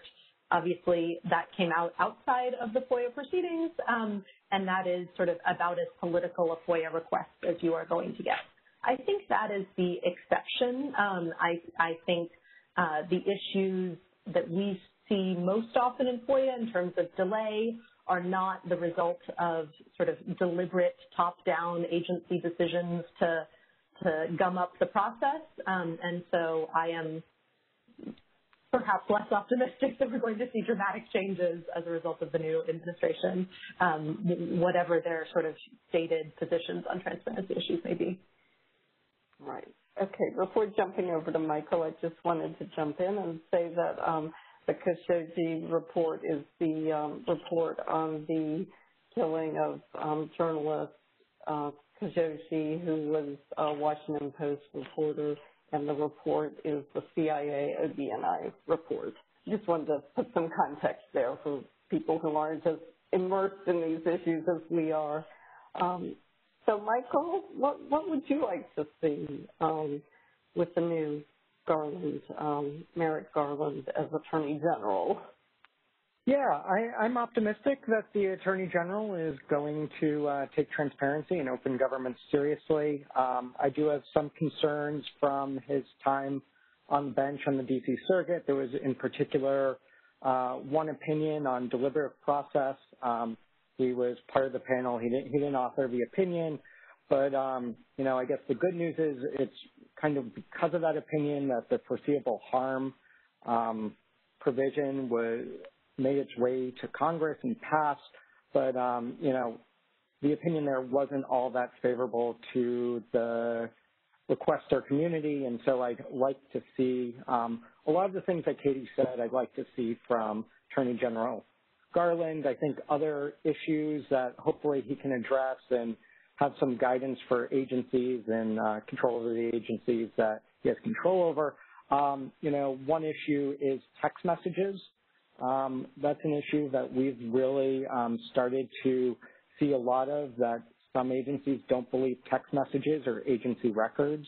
And so we think Attorney General Garland could, you know, make it clear that all communications, regardless if they're emails, letters, text messages, and now because of the pandemic, Teams, WebEx, Zoom, and any other type of instant chat, instant messaging platform, that those records are really being captured and preserved in response to Federal Records Act, but also and then processed and responded to in FOIA. Okay, great. Yeah, text messages are a big thing these days. So I wanted to, you mentioned foreseeable harm. Let's talk about that a little bit. Of course, that's the exercise in which FOIA processors consider the reasonably expected consequences of disclosure in each particular case. And I believe it's something that all three of you have litigated. I'm wondering what the state of it is these days. And I'm going to jump this one over to Katie, because I know it was one that she was eager to answer. So over to you, Katie. I love talking about foreseeable harm. Yeah, so I think it's important to point out, and I know we're going to talk probably about the two most recent Supreme Court decisions involving the construction and interpretation of FOIA exemptions, one exemption 4, the Argus Leader case, and then more recently the U.S. Fish and Wildlife Services case that addresses the scope of Exemption 5. I think it's important to point out that both of those cases involved pre-2016 amendment FOIA requests, so neither of them dealt with the interplay between the foreseeable harm provision or the additional requirements of the foreseeable harm provision alongside those exemptions. So that, I would like pointing that out because I think it's important to note. The foreseeable harm provision was added to the Act in 2016, and it places an additional requirement on agencies in terms of their showing to the district court, but I think more critically important is that it should be affecting agency conduct at the processing stage.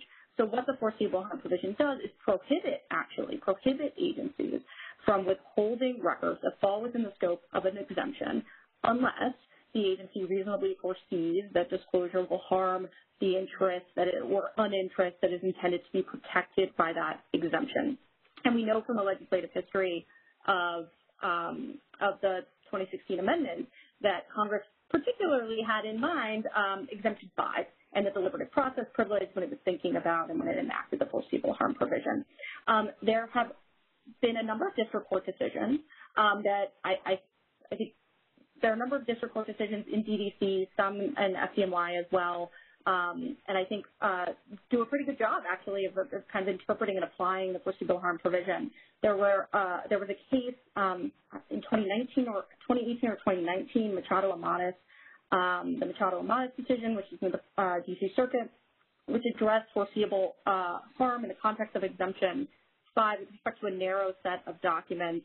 There's another case pending before the D.C. Circuit now that I argued on behalf of the Reporters Committee and the Associated Press just a month ago or so that deals pretty squarely with the application of foreseeable harm to different types of documents that were withheld related to impersonation of members of the news media under Exemption 5 or pursuant to Exemption 5. And so I think we'll get more guidance. That's a very long-winded way of saying that there are some cases that have been percolating and developments in cases at the district court level. We're starting to see those at the appellate court level, and I think we should, or I anticipate we'll be getting some additional guidance both from the D.C. Circuit and most likely from the Second Circuit as well, since there are some decisions coming out of the district courts in New York as to how that provision should be interpreted and applied.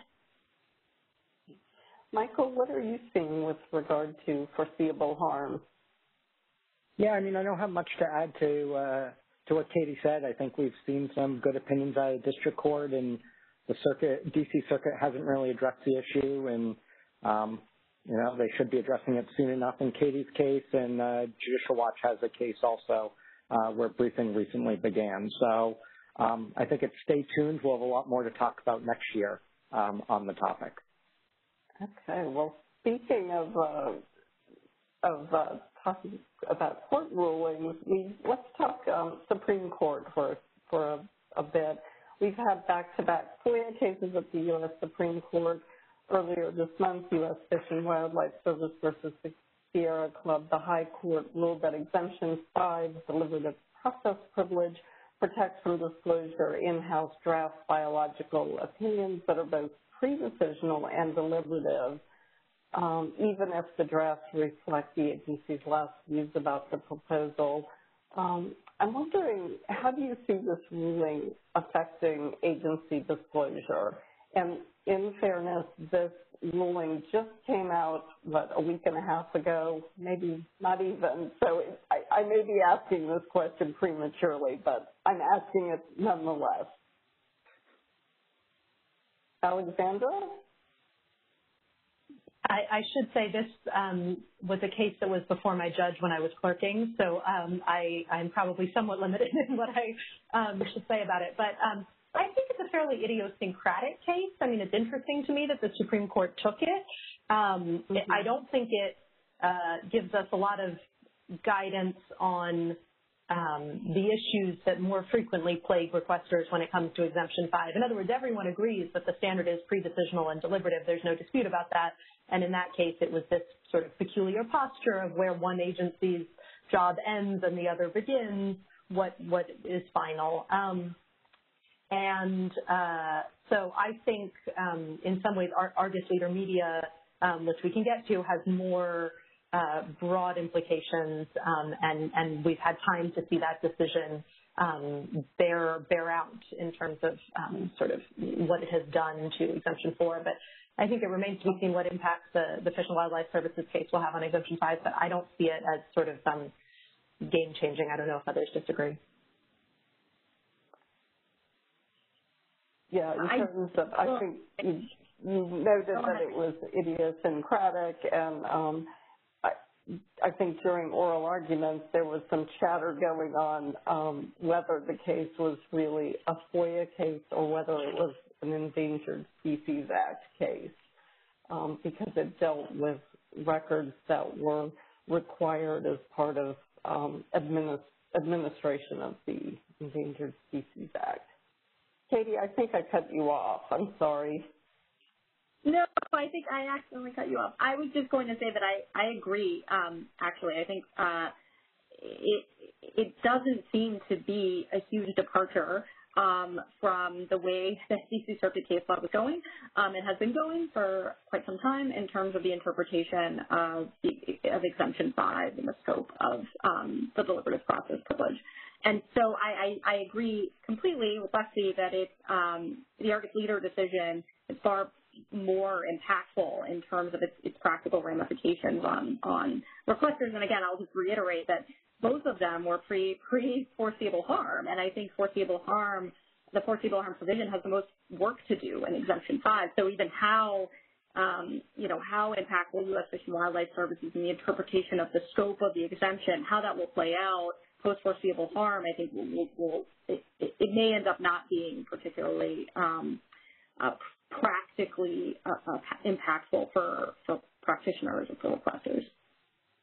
Well, let's talk about Exemption 4 and the Food Marketing Institute versus Argus Leader, which the Supreme Court in 2019 redefined the word confidential in FOIA's Exemption 4, which, as you know, protects, quote, trade secrets and commercial or financial information obtained from a wide range of entities that is privileged and confidential.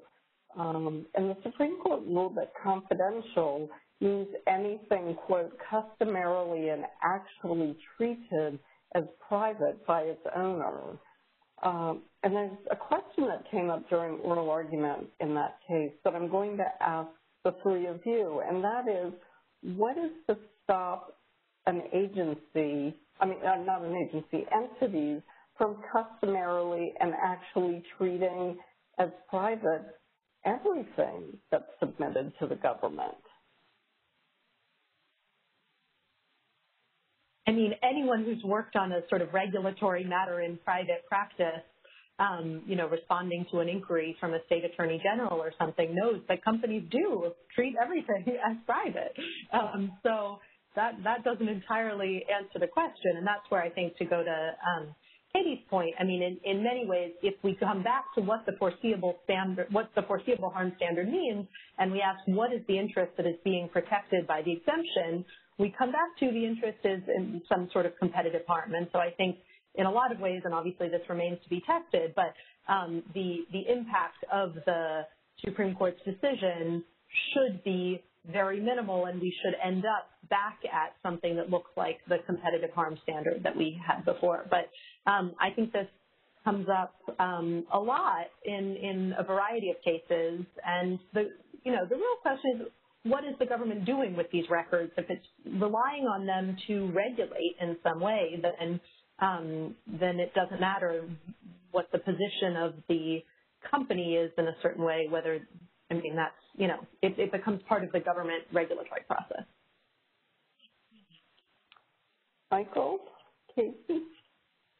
Yeah, I mean, I think it's just a big concern, and I think it's what the court's question was about. But, I mean, if anybody has ever seen, companies like to put on, we'll use emails as an example. Companies, they usually automatically stamp all their emails confidential or privileged. Most people know that just because you have a stamp on it, it doesn't really mean anything. Now that may mean something, and, there will be problems when it comes to transparency. But I think, as Alexandra said, we kind of have to wait and see what the interplay is between the decision and how foreseeable harm the new provision, how the courts look at it, and just go from there. I think it's too early to tell. Katie, did you have anything you'd like to add? No, these two covered.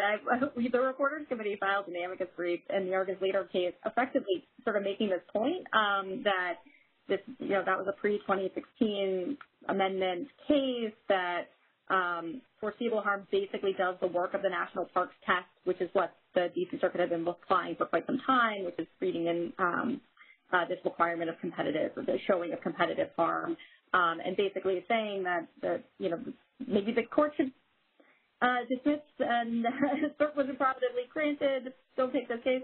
It didn't quite work out that way. It would have been nice maybe if it did. I do think as a practical matter, we're seeing some problematic, what I would say is problematic Exemption 4 cases. There's a case pending in the Ninth Circuit. It was brought by Center, or the request was made by Center for Investigative Reporting. It was litigated by the Department of Labor. Right after the court issued a favorable opinion on the Exemption 4 withholdings in that case, the private companies, one of the private companies whose information was purportedly at issue, intervened for purposes of appealing the decision the Department of Labor wasn't going to. And I do question whether pre-Argus Leader that would have been a step that they would have taken. I think it has broadened the scope of the application of the initial exemption, which is the question that courts are looking at first. And so I do think it is. I agree completely with Lexi and Michael that foreseeable harm, it obviously applies to Exemption 4. It's going to be it applies to Exemption 4. I think how that's going to play out, we'll just have to wait and see. Okay, let's jump to the COVID-19 pandemic. Can you all talk a little bit, and not just through the FOIA lens, but sort of broadening it, how the COVID-19 pandemic has affected government transparency?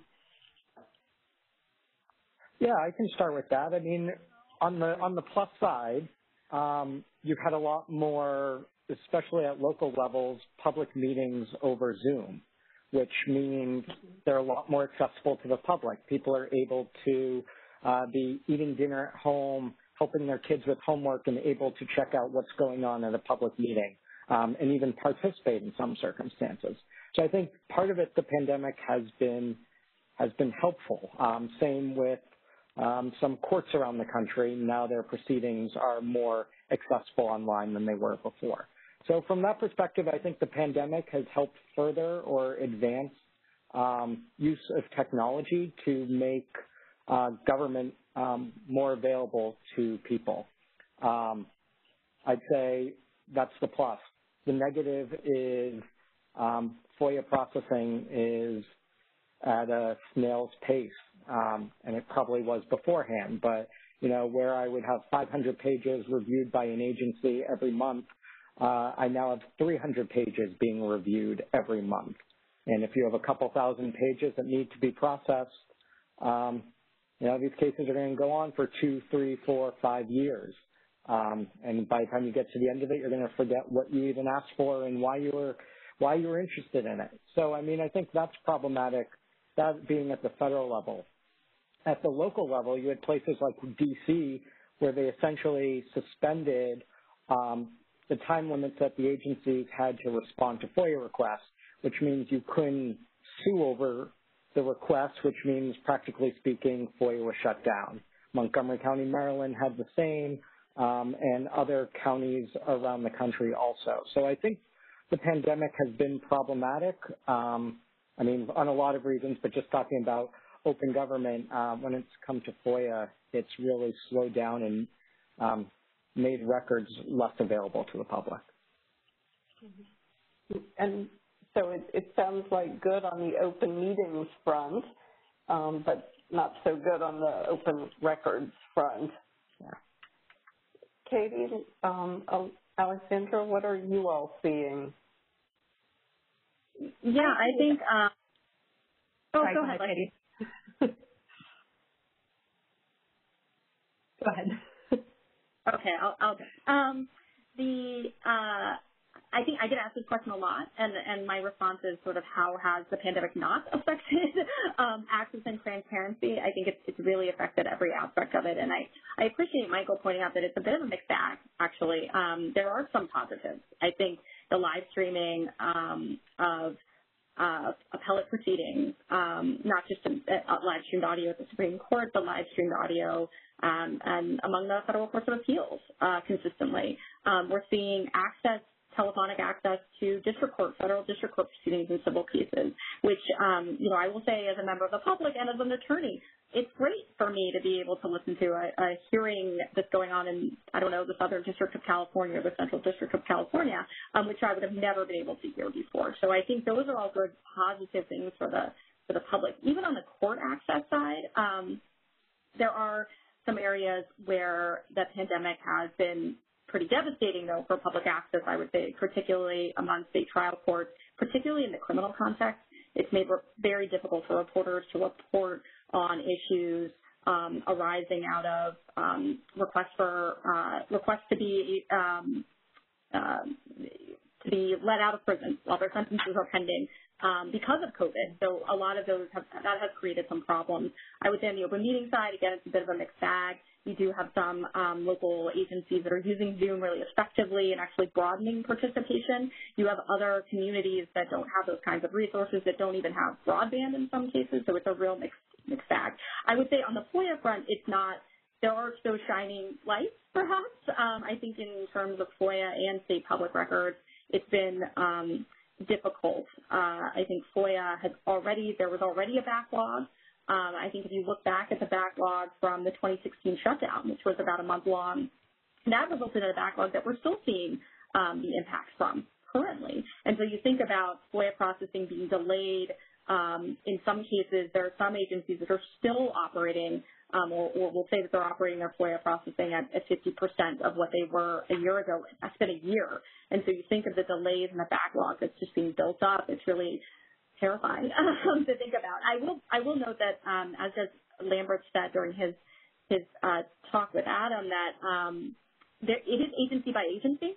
So we certainly saw as litigants, there were agencies that operated on classified servers that had to shut down their FOIA processing. That wasn't true with respect to all agencies. So it isn't kind of across the board, but we've certainly seen things slow down, I would say, pretty significantly everywhere. And that was also, Michael pointed out that that's the case at the state public records level as well, and it has been. It's not just municipalities and states that have stopped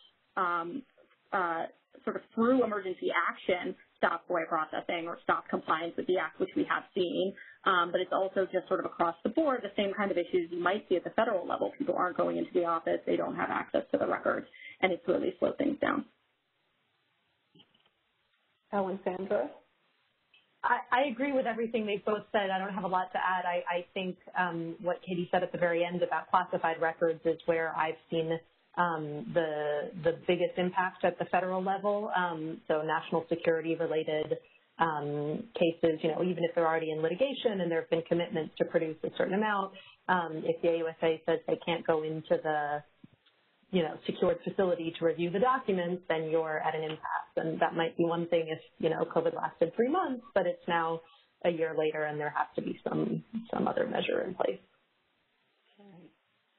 Okay, so I think we're going to turn it over to questions soon, but I wanted to ask you just one more question before Martha hops on with questions. And that is that various studies show both an increase in the number of FOIA cases filed in the last several years, and also increased numbers of FOIA requests from businesses and first parties seeking their own records, so people seeking records about themselves.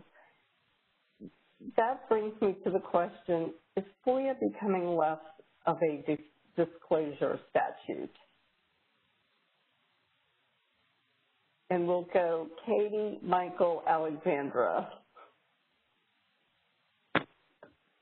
I don't think so. I mean, we've certainly seen an uptick, and I think it's been pretty steady and consistent, a sharp uptick in the number of FOIA requests and in FOIA litigation under the Obama administration. That went up during the Trump administration. I suspect that will go up with the Biden administration. I think it's sort of a trend that we will see increase. I don't necessarily think that makes the statute or the act, used by commercial requesters, for example. I don't think that makes it any less of a tool for public access, for public transparency. I know, my constituency as a lawyer, the legal director for the Reporters Committee, is news organizations and journalists, and we've only seen an increase in the interest of reporters in using the Act. And I'd love to hear Lexi's thoughts on that from her time at the New York Times. But I think that there's really fantastic, and again, I might be biased, but I think there's really fantastic reporting that is coming, notwithstanding the delays and the other problems that we see with just the processing and the procedures and the delay and the backlog and all of that.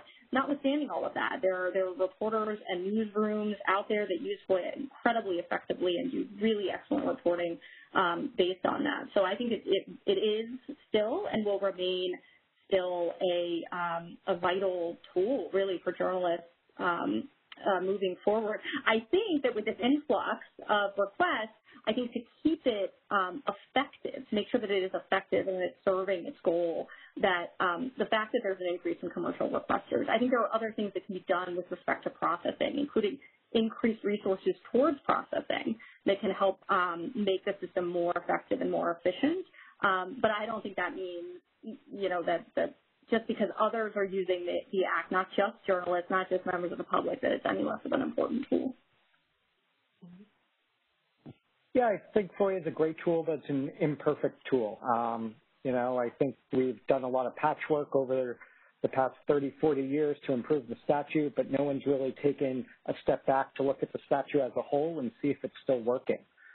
So I always encourage members of Congress and their staff to take a step back and figure out, if we rewrote FOIA today, could we make it so much better, make it more of a disclosure statute than a withholding statute? I'm not quite sure there's an appetite for that in the requester community as a whole.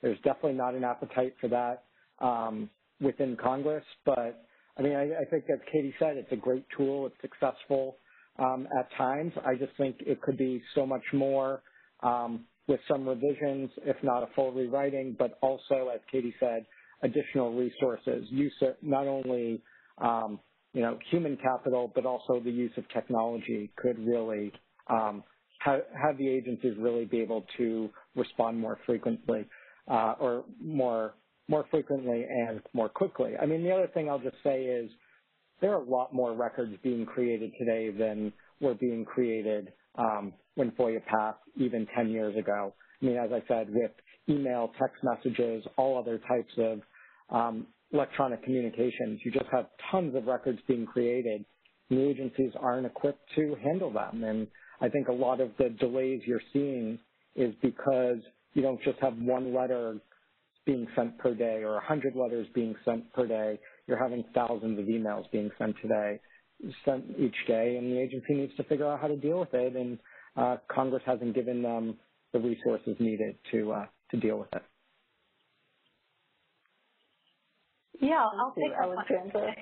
I certainly agree that it's a technology problem, that the number of records is vast, but also the capacity to search should be, also dramatically more efficient. I think the question you raised about sort of all these other people using FOIA other than journalists, is that a problem? And I think there could be some, you could imagine some solution shy of reforming the statute that would help with the massive delay that causes. So Margaret Kwaka at Denver has written a lot about, first she wrote an article called FOIA Inc. about the problem of commercial requesters, and then she followed that up with an article, First Person FOIA, about the problem of first-person requesters, and there are different agencies for which those are different problems. So regulatory agencies like FDA have the commercial requester problem. Say immigration agencies like CBP have the first-person FOIA problem. And you could imagine, for instance, the sort of VIP access for news media requesters. We already have the fee waiver system, but a way to get a human being on the phone to address something, to move it through more quickly, to sort of privilege what the statute is designed to do in terms of informing the public without necessarily sort of creating bright line rules about who gets to be a requester or not. Well, that's certainly an interesting idea. So we have one question via WebEx that I'd like to ask, and this is, you've probably seen it in the chat, but it does foreseeable harm play against the chilling effect in any way for open and candid discussions?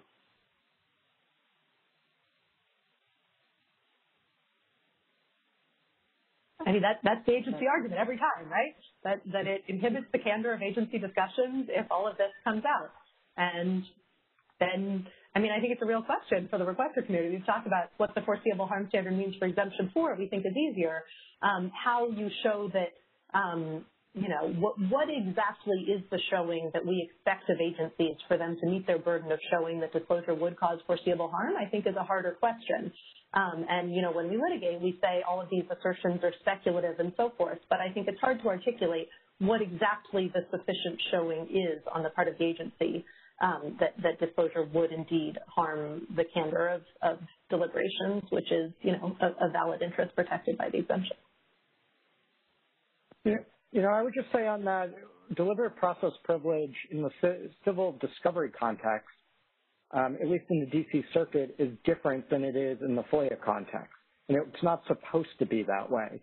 And so courts know how to handle, this exact issue, and they do it in the civil discovery context. And I would just argue that we have to get back to that when it comes to FOIA. I think the Ninth Circuit still treats deliberative process privilege the same, where you really look at the foreseeable harm of the decision-making process, the particular decision being made, and not this general idea that any decision-making process in the future may be detrimental to release the records, because it's hard to figure out what it means to, be acting in a fishbowl, as one of the, as the agencies like to talk about. Judge Royce brought a case onto appeal that concerned final drafts of a statement by former Acting Attorney General Sally Yates. And the question is, if her draft statement would be made public, does that mean future attorney generals would be afraid to have opinions? That doesn't really seem to make sense, but it may make sense when it comes to particular decisions, especially for lower level employees. But once you're a political appointee, it doesn't make as much sense. So again, I think the courts know how to deal with this issue. We just need to get back to what the exemption was supposed to be. Okay. Katie, did you have anything to add? Yeah, I agree with a lot of what Michael said. I think that the common law, the deliberative process privilege, which is what FOIA is supposed to incorporate, it's been interpreted quite broadly in the FOIA context and really gotten away from even some initial, if you look back at older D.C. Circuit decisions that are intended to address the scope of the deliberative process privilege, like coastal states, for example. Some of the factors the courts looked at there, is the communication from someone who's in an inferior position to a superior person, someone in a superior position. Those are things that can also go and I can be considered when you're looking at the foreseeable harm provision. You're trying to determine whether or not if the harm that the agency is asserting is going to befall, if the disclosure is made, is a harm to the decision-making process because disclosure of this document is going to chill candid communications like this in the future. I think these are all these factual factors that go into play as to whether or not that harm is reasonable, whether the agency is reasonable for the agency to foresee that harm. So I agree that there is an aspect of the foreseeable harm provision in the deliberative process context, which is about bringing it back in line to what it was really intended to be to begin with, and has really just been expanded and expanded and expanded in the FOIA context over the years. Great, thank you. So we do have another question. Someone writes in, I'd be interested if the current panel has any suggestions on how to solve the processing delay issues for classified records. Do they see judicial orders forcing staff to come in during the pandemic? Do they have ideas? Well, I just wanted to clarify one thing, which is to say that just because an agency does FOIA processing or review on a classified server does not necessarily mean that those documents are classified. And I think State Department is a good example where they effectively shut down their FOIA processing regardless of the nature of the request, in part because they were doing everything on classified servers. And that, I think, I think they're moving away from that, actually. And I think that that's one way you can help address this problem of, of ensuring that not having, not requiring everything to be done in classified servers if what's being requested isn't, those types of records don't need to be stored in that way. For example, that's one way to, I would think, to address that potential problem.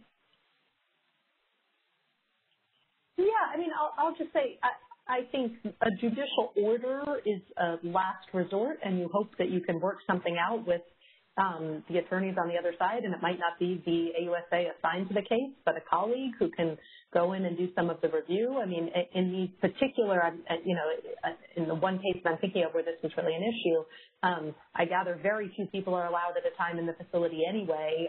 So with what we know now about COVID, I think the risks are somewhat minimal. And there was a sort of funny back and forth where I was told, you don't actually expect someone to go in. And I said, well, you do receive your paper every day, right? I mean, someone is going into the printing press. When we consider it an essential operation, it manages to happen.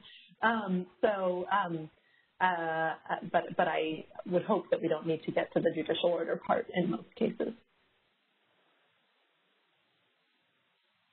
Michael, did you have anything to add? I don't have anything to add on that. Okay, great. Well, thank you. So I don't believe we have any other questions. Martha, do we have any others? Can I add one thing, Kirsten? Of course. I enjoyed this discussion. It's always good to hear practitioners talk about the real nitty-gritty, so that was a very nice discussion. I enjoyed all of that. Oh, thank you so much. So, thank you. No other questions. I think, Kirsten, no other questions. Yep. Okay, thank you, Martha. Oh, there is one other, so I think I will ask this, and I'll ask it of Alexandra, and then I will turn it over to Alina for closing remarks. So this question is, then also, does the contract corollary parring against the foreseeable harm? And I'm asking that of you. Yeah, I think this is a reference to the consultant corollary, and I don't think they're at odds with one another. I think one's a question of what is included in inter and intra-agency, and then one's a question of even if you fall within the exception, then have you also shown foreseeable harm that would result from disclosure. So I think there's sort of two stages of the inquiry. Mm-hmm. And not in conflict. Right. Okay, Alina, I'm going to send it over to you, but I would like to thank Alexandra, Katie, and Michael so much for this. I'm sorry we are not on the stage in McGowan Theater in person, but perhaps the next time we will all be together. So over to you, Alina. Yes, totally agree, Kirsten. I hope we can all be together next year. I hope everyone can join us in thanking our panel participants. It was a great discussion. I think we could also have gone another hour. So maybe next year we'll schedule it for a little bit longer. David, do you want to say a few parting remarks before we close up? I just want to add my thanks to the panel and to my favorite judge in the D.C. District Court. And Adam, we're looking forward to being able to launch that biography here at the National Archives, Adam, so get cracking. Thanks to all of you who have tuned in, and I hope you have learned as much as I have and enjoyed the conversation. Stay safe and hope to see you in person, I hope, next year. Thank you, David. I really appreciate it. I just want to thank everyone who participated in today's event. Thanks for our virtual viewing audience for joining us for celebration of Sunshine Week at the National Archives. I would like to just give a special thanks to our amazing OGIS staff who was instrumental in planning and executing this great afternoon. Special thanks also to Special Assistant to the Archivist, Maureen McDonald, our Deputy Director of Congressional Affairs, Sean Morton, and to our WebEx Special Events and AV staff, particularly Jamie Atkinson, for ensuring that everything ran smoothly. If you'd like to learn more about the work that we do at OGIS, please visit our website, archives.gov/OGIS. Read our blog, The FOIA Ombudsman, and follow us on our Twitter handle at FOIA_Ombud. Thank you again to everyone for joining us for our Sunshine Week celebration, and we hope you will join us again next year. Stay safe. Thanks, everyone. Bye-bye. That concludes our event. Thank you for using Event Services. You may now disconnect.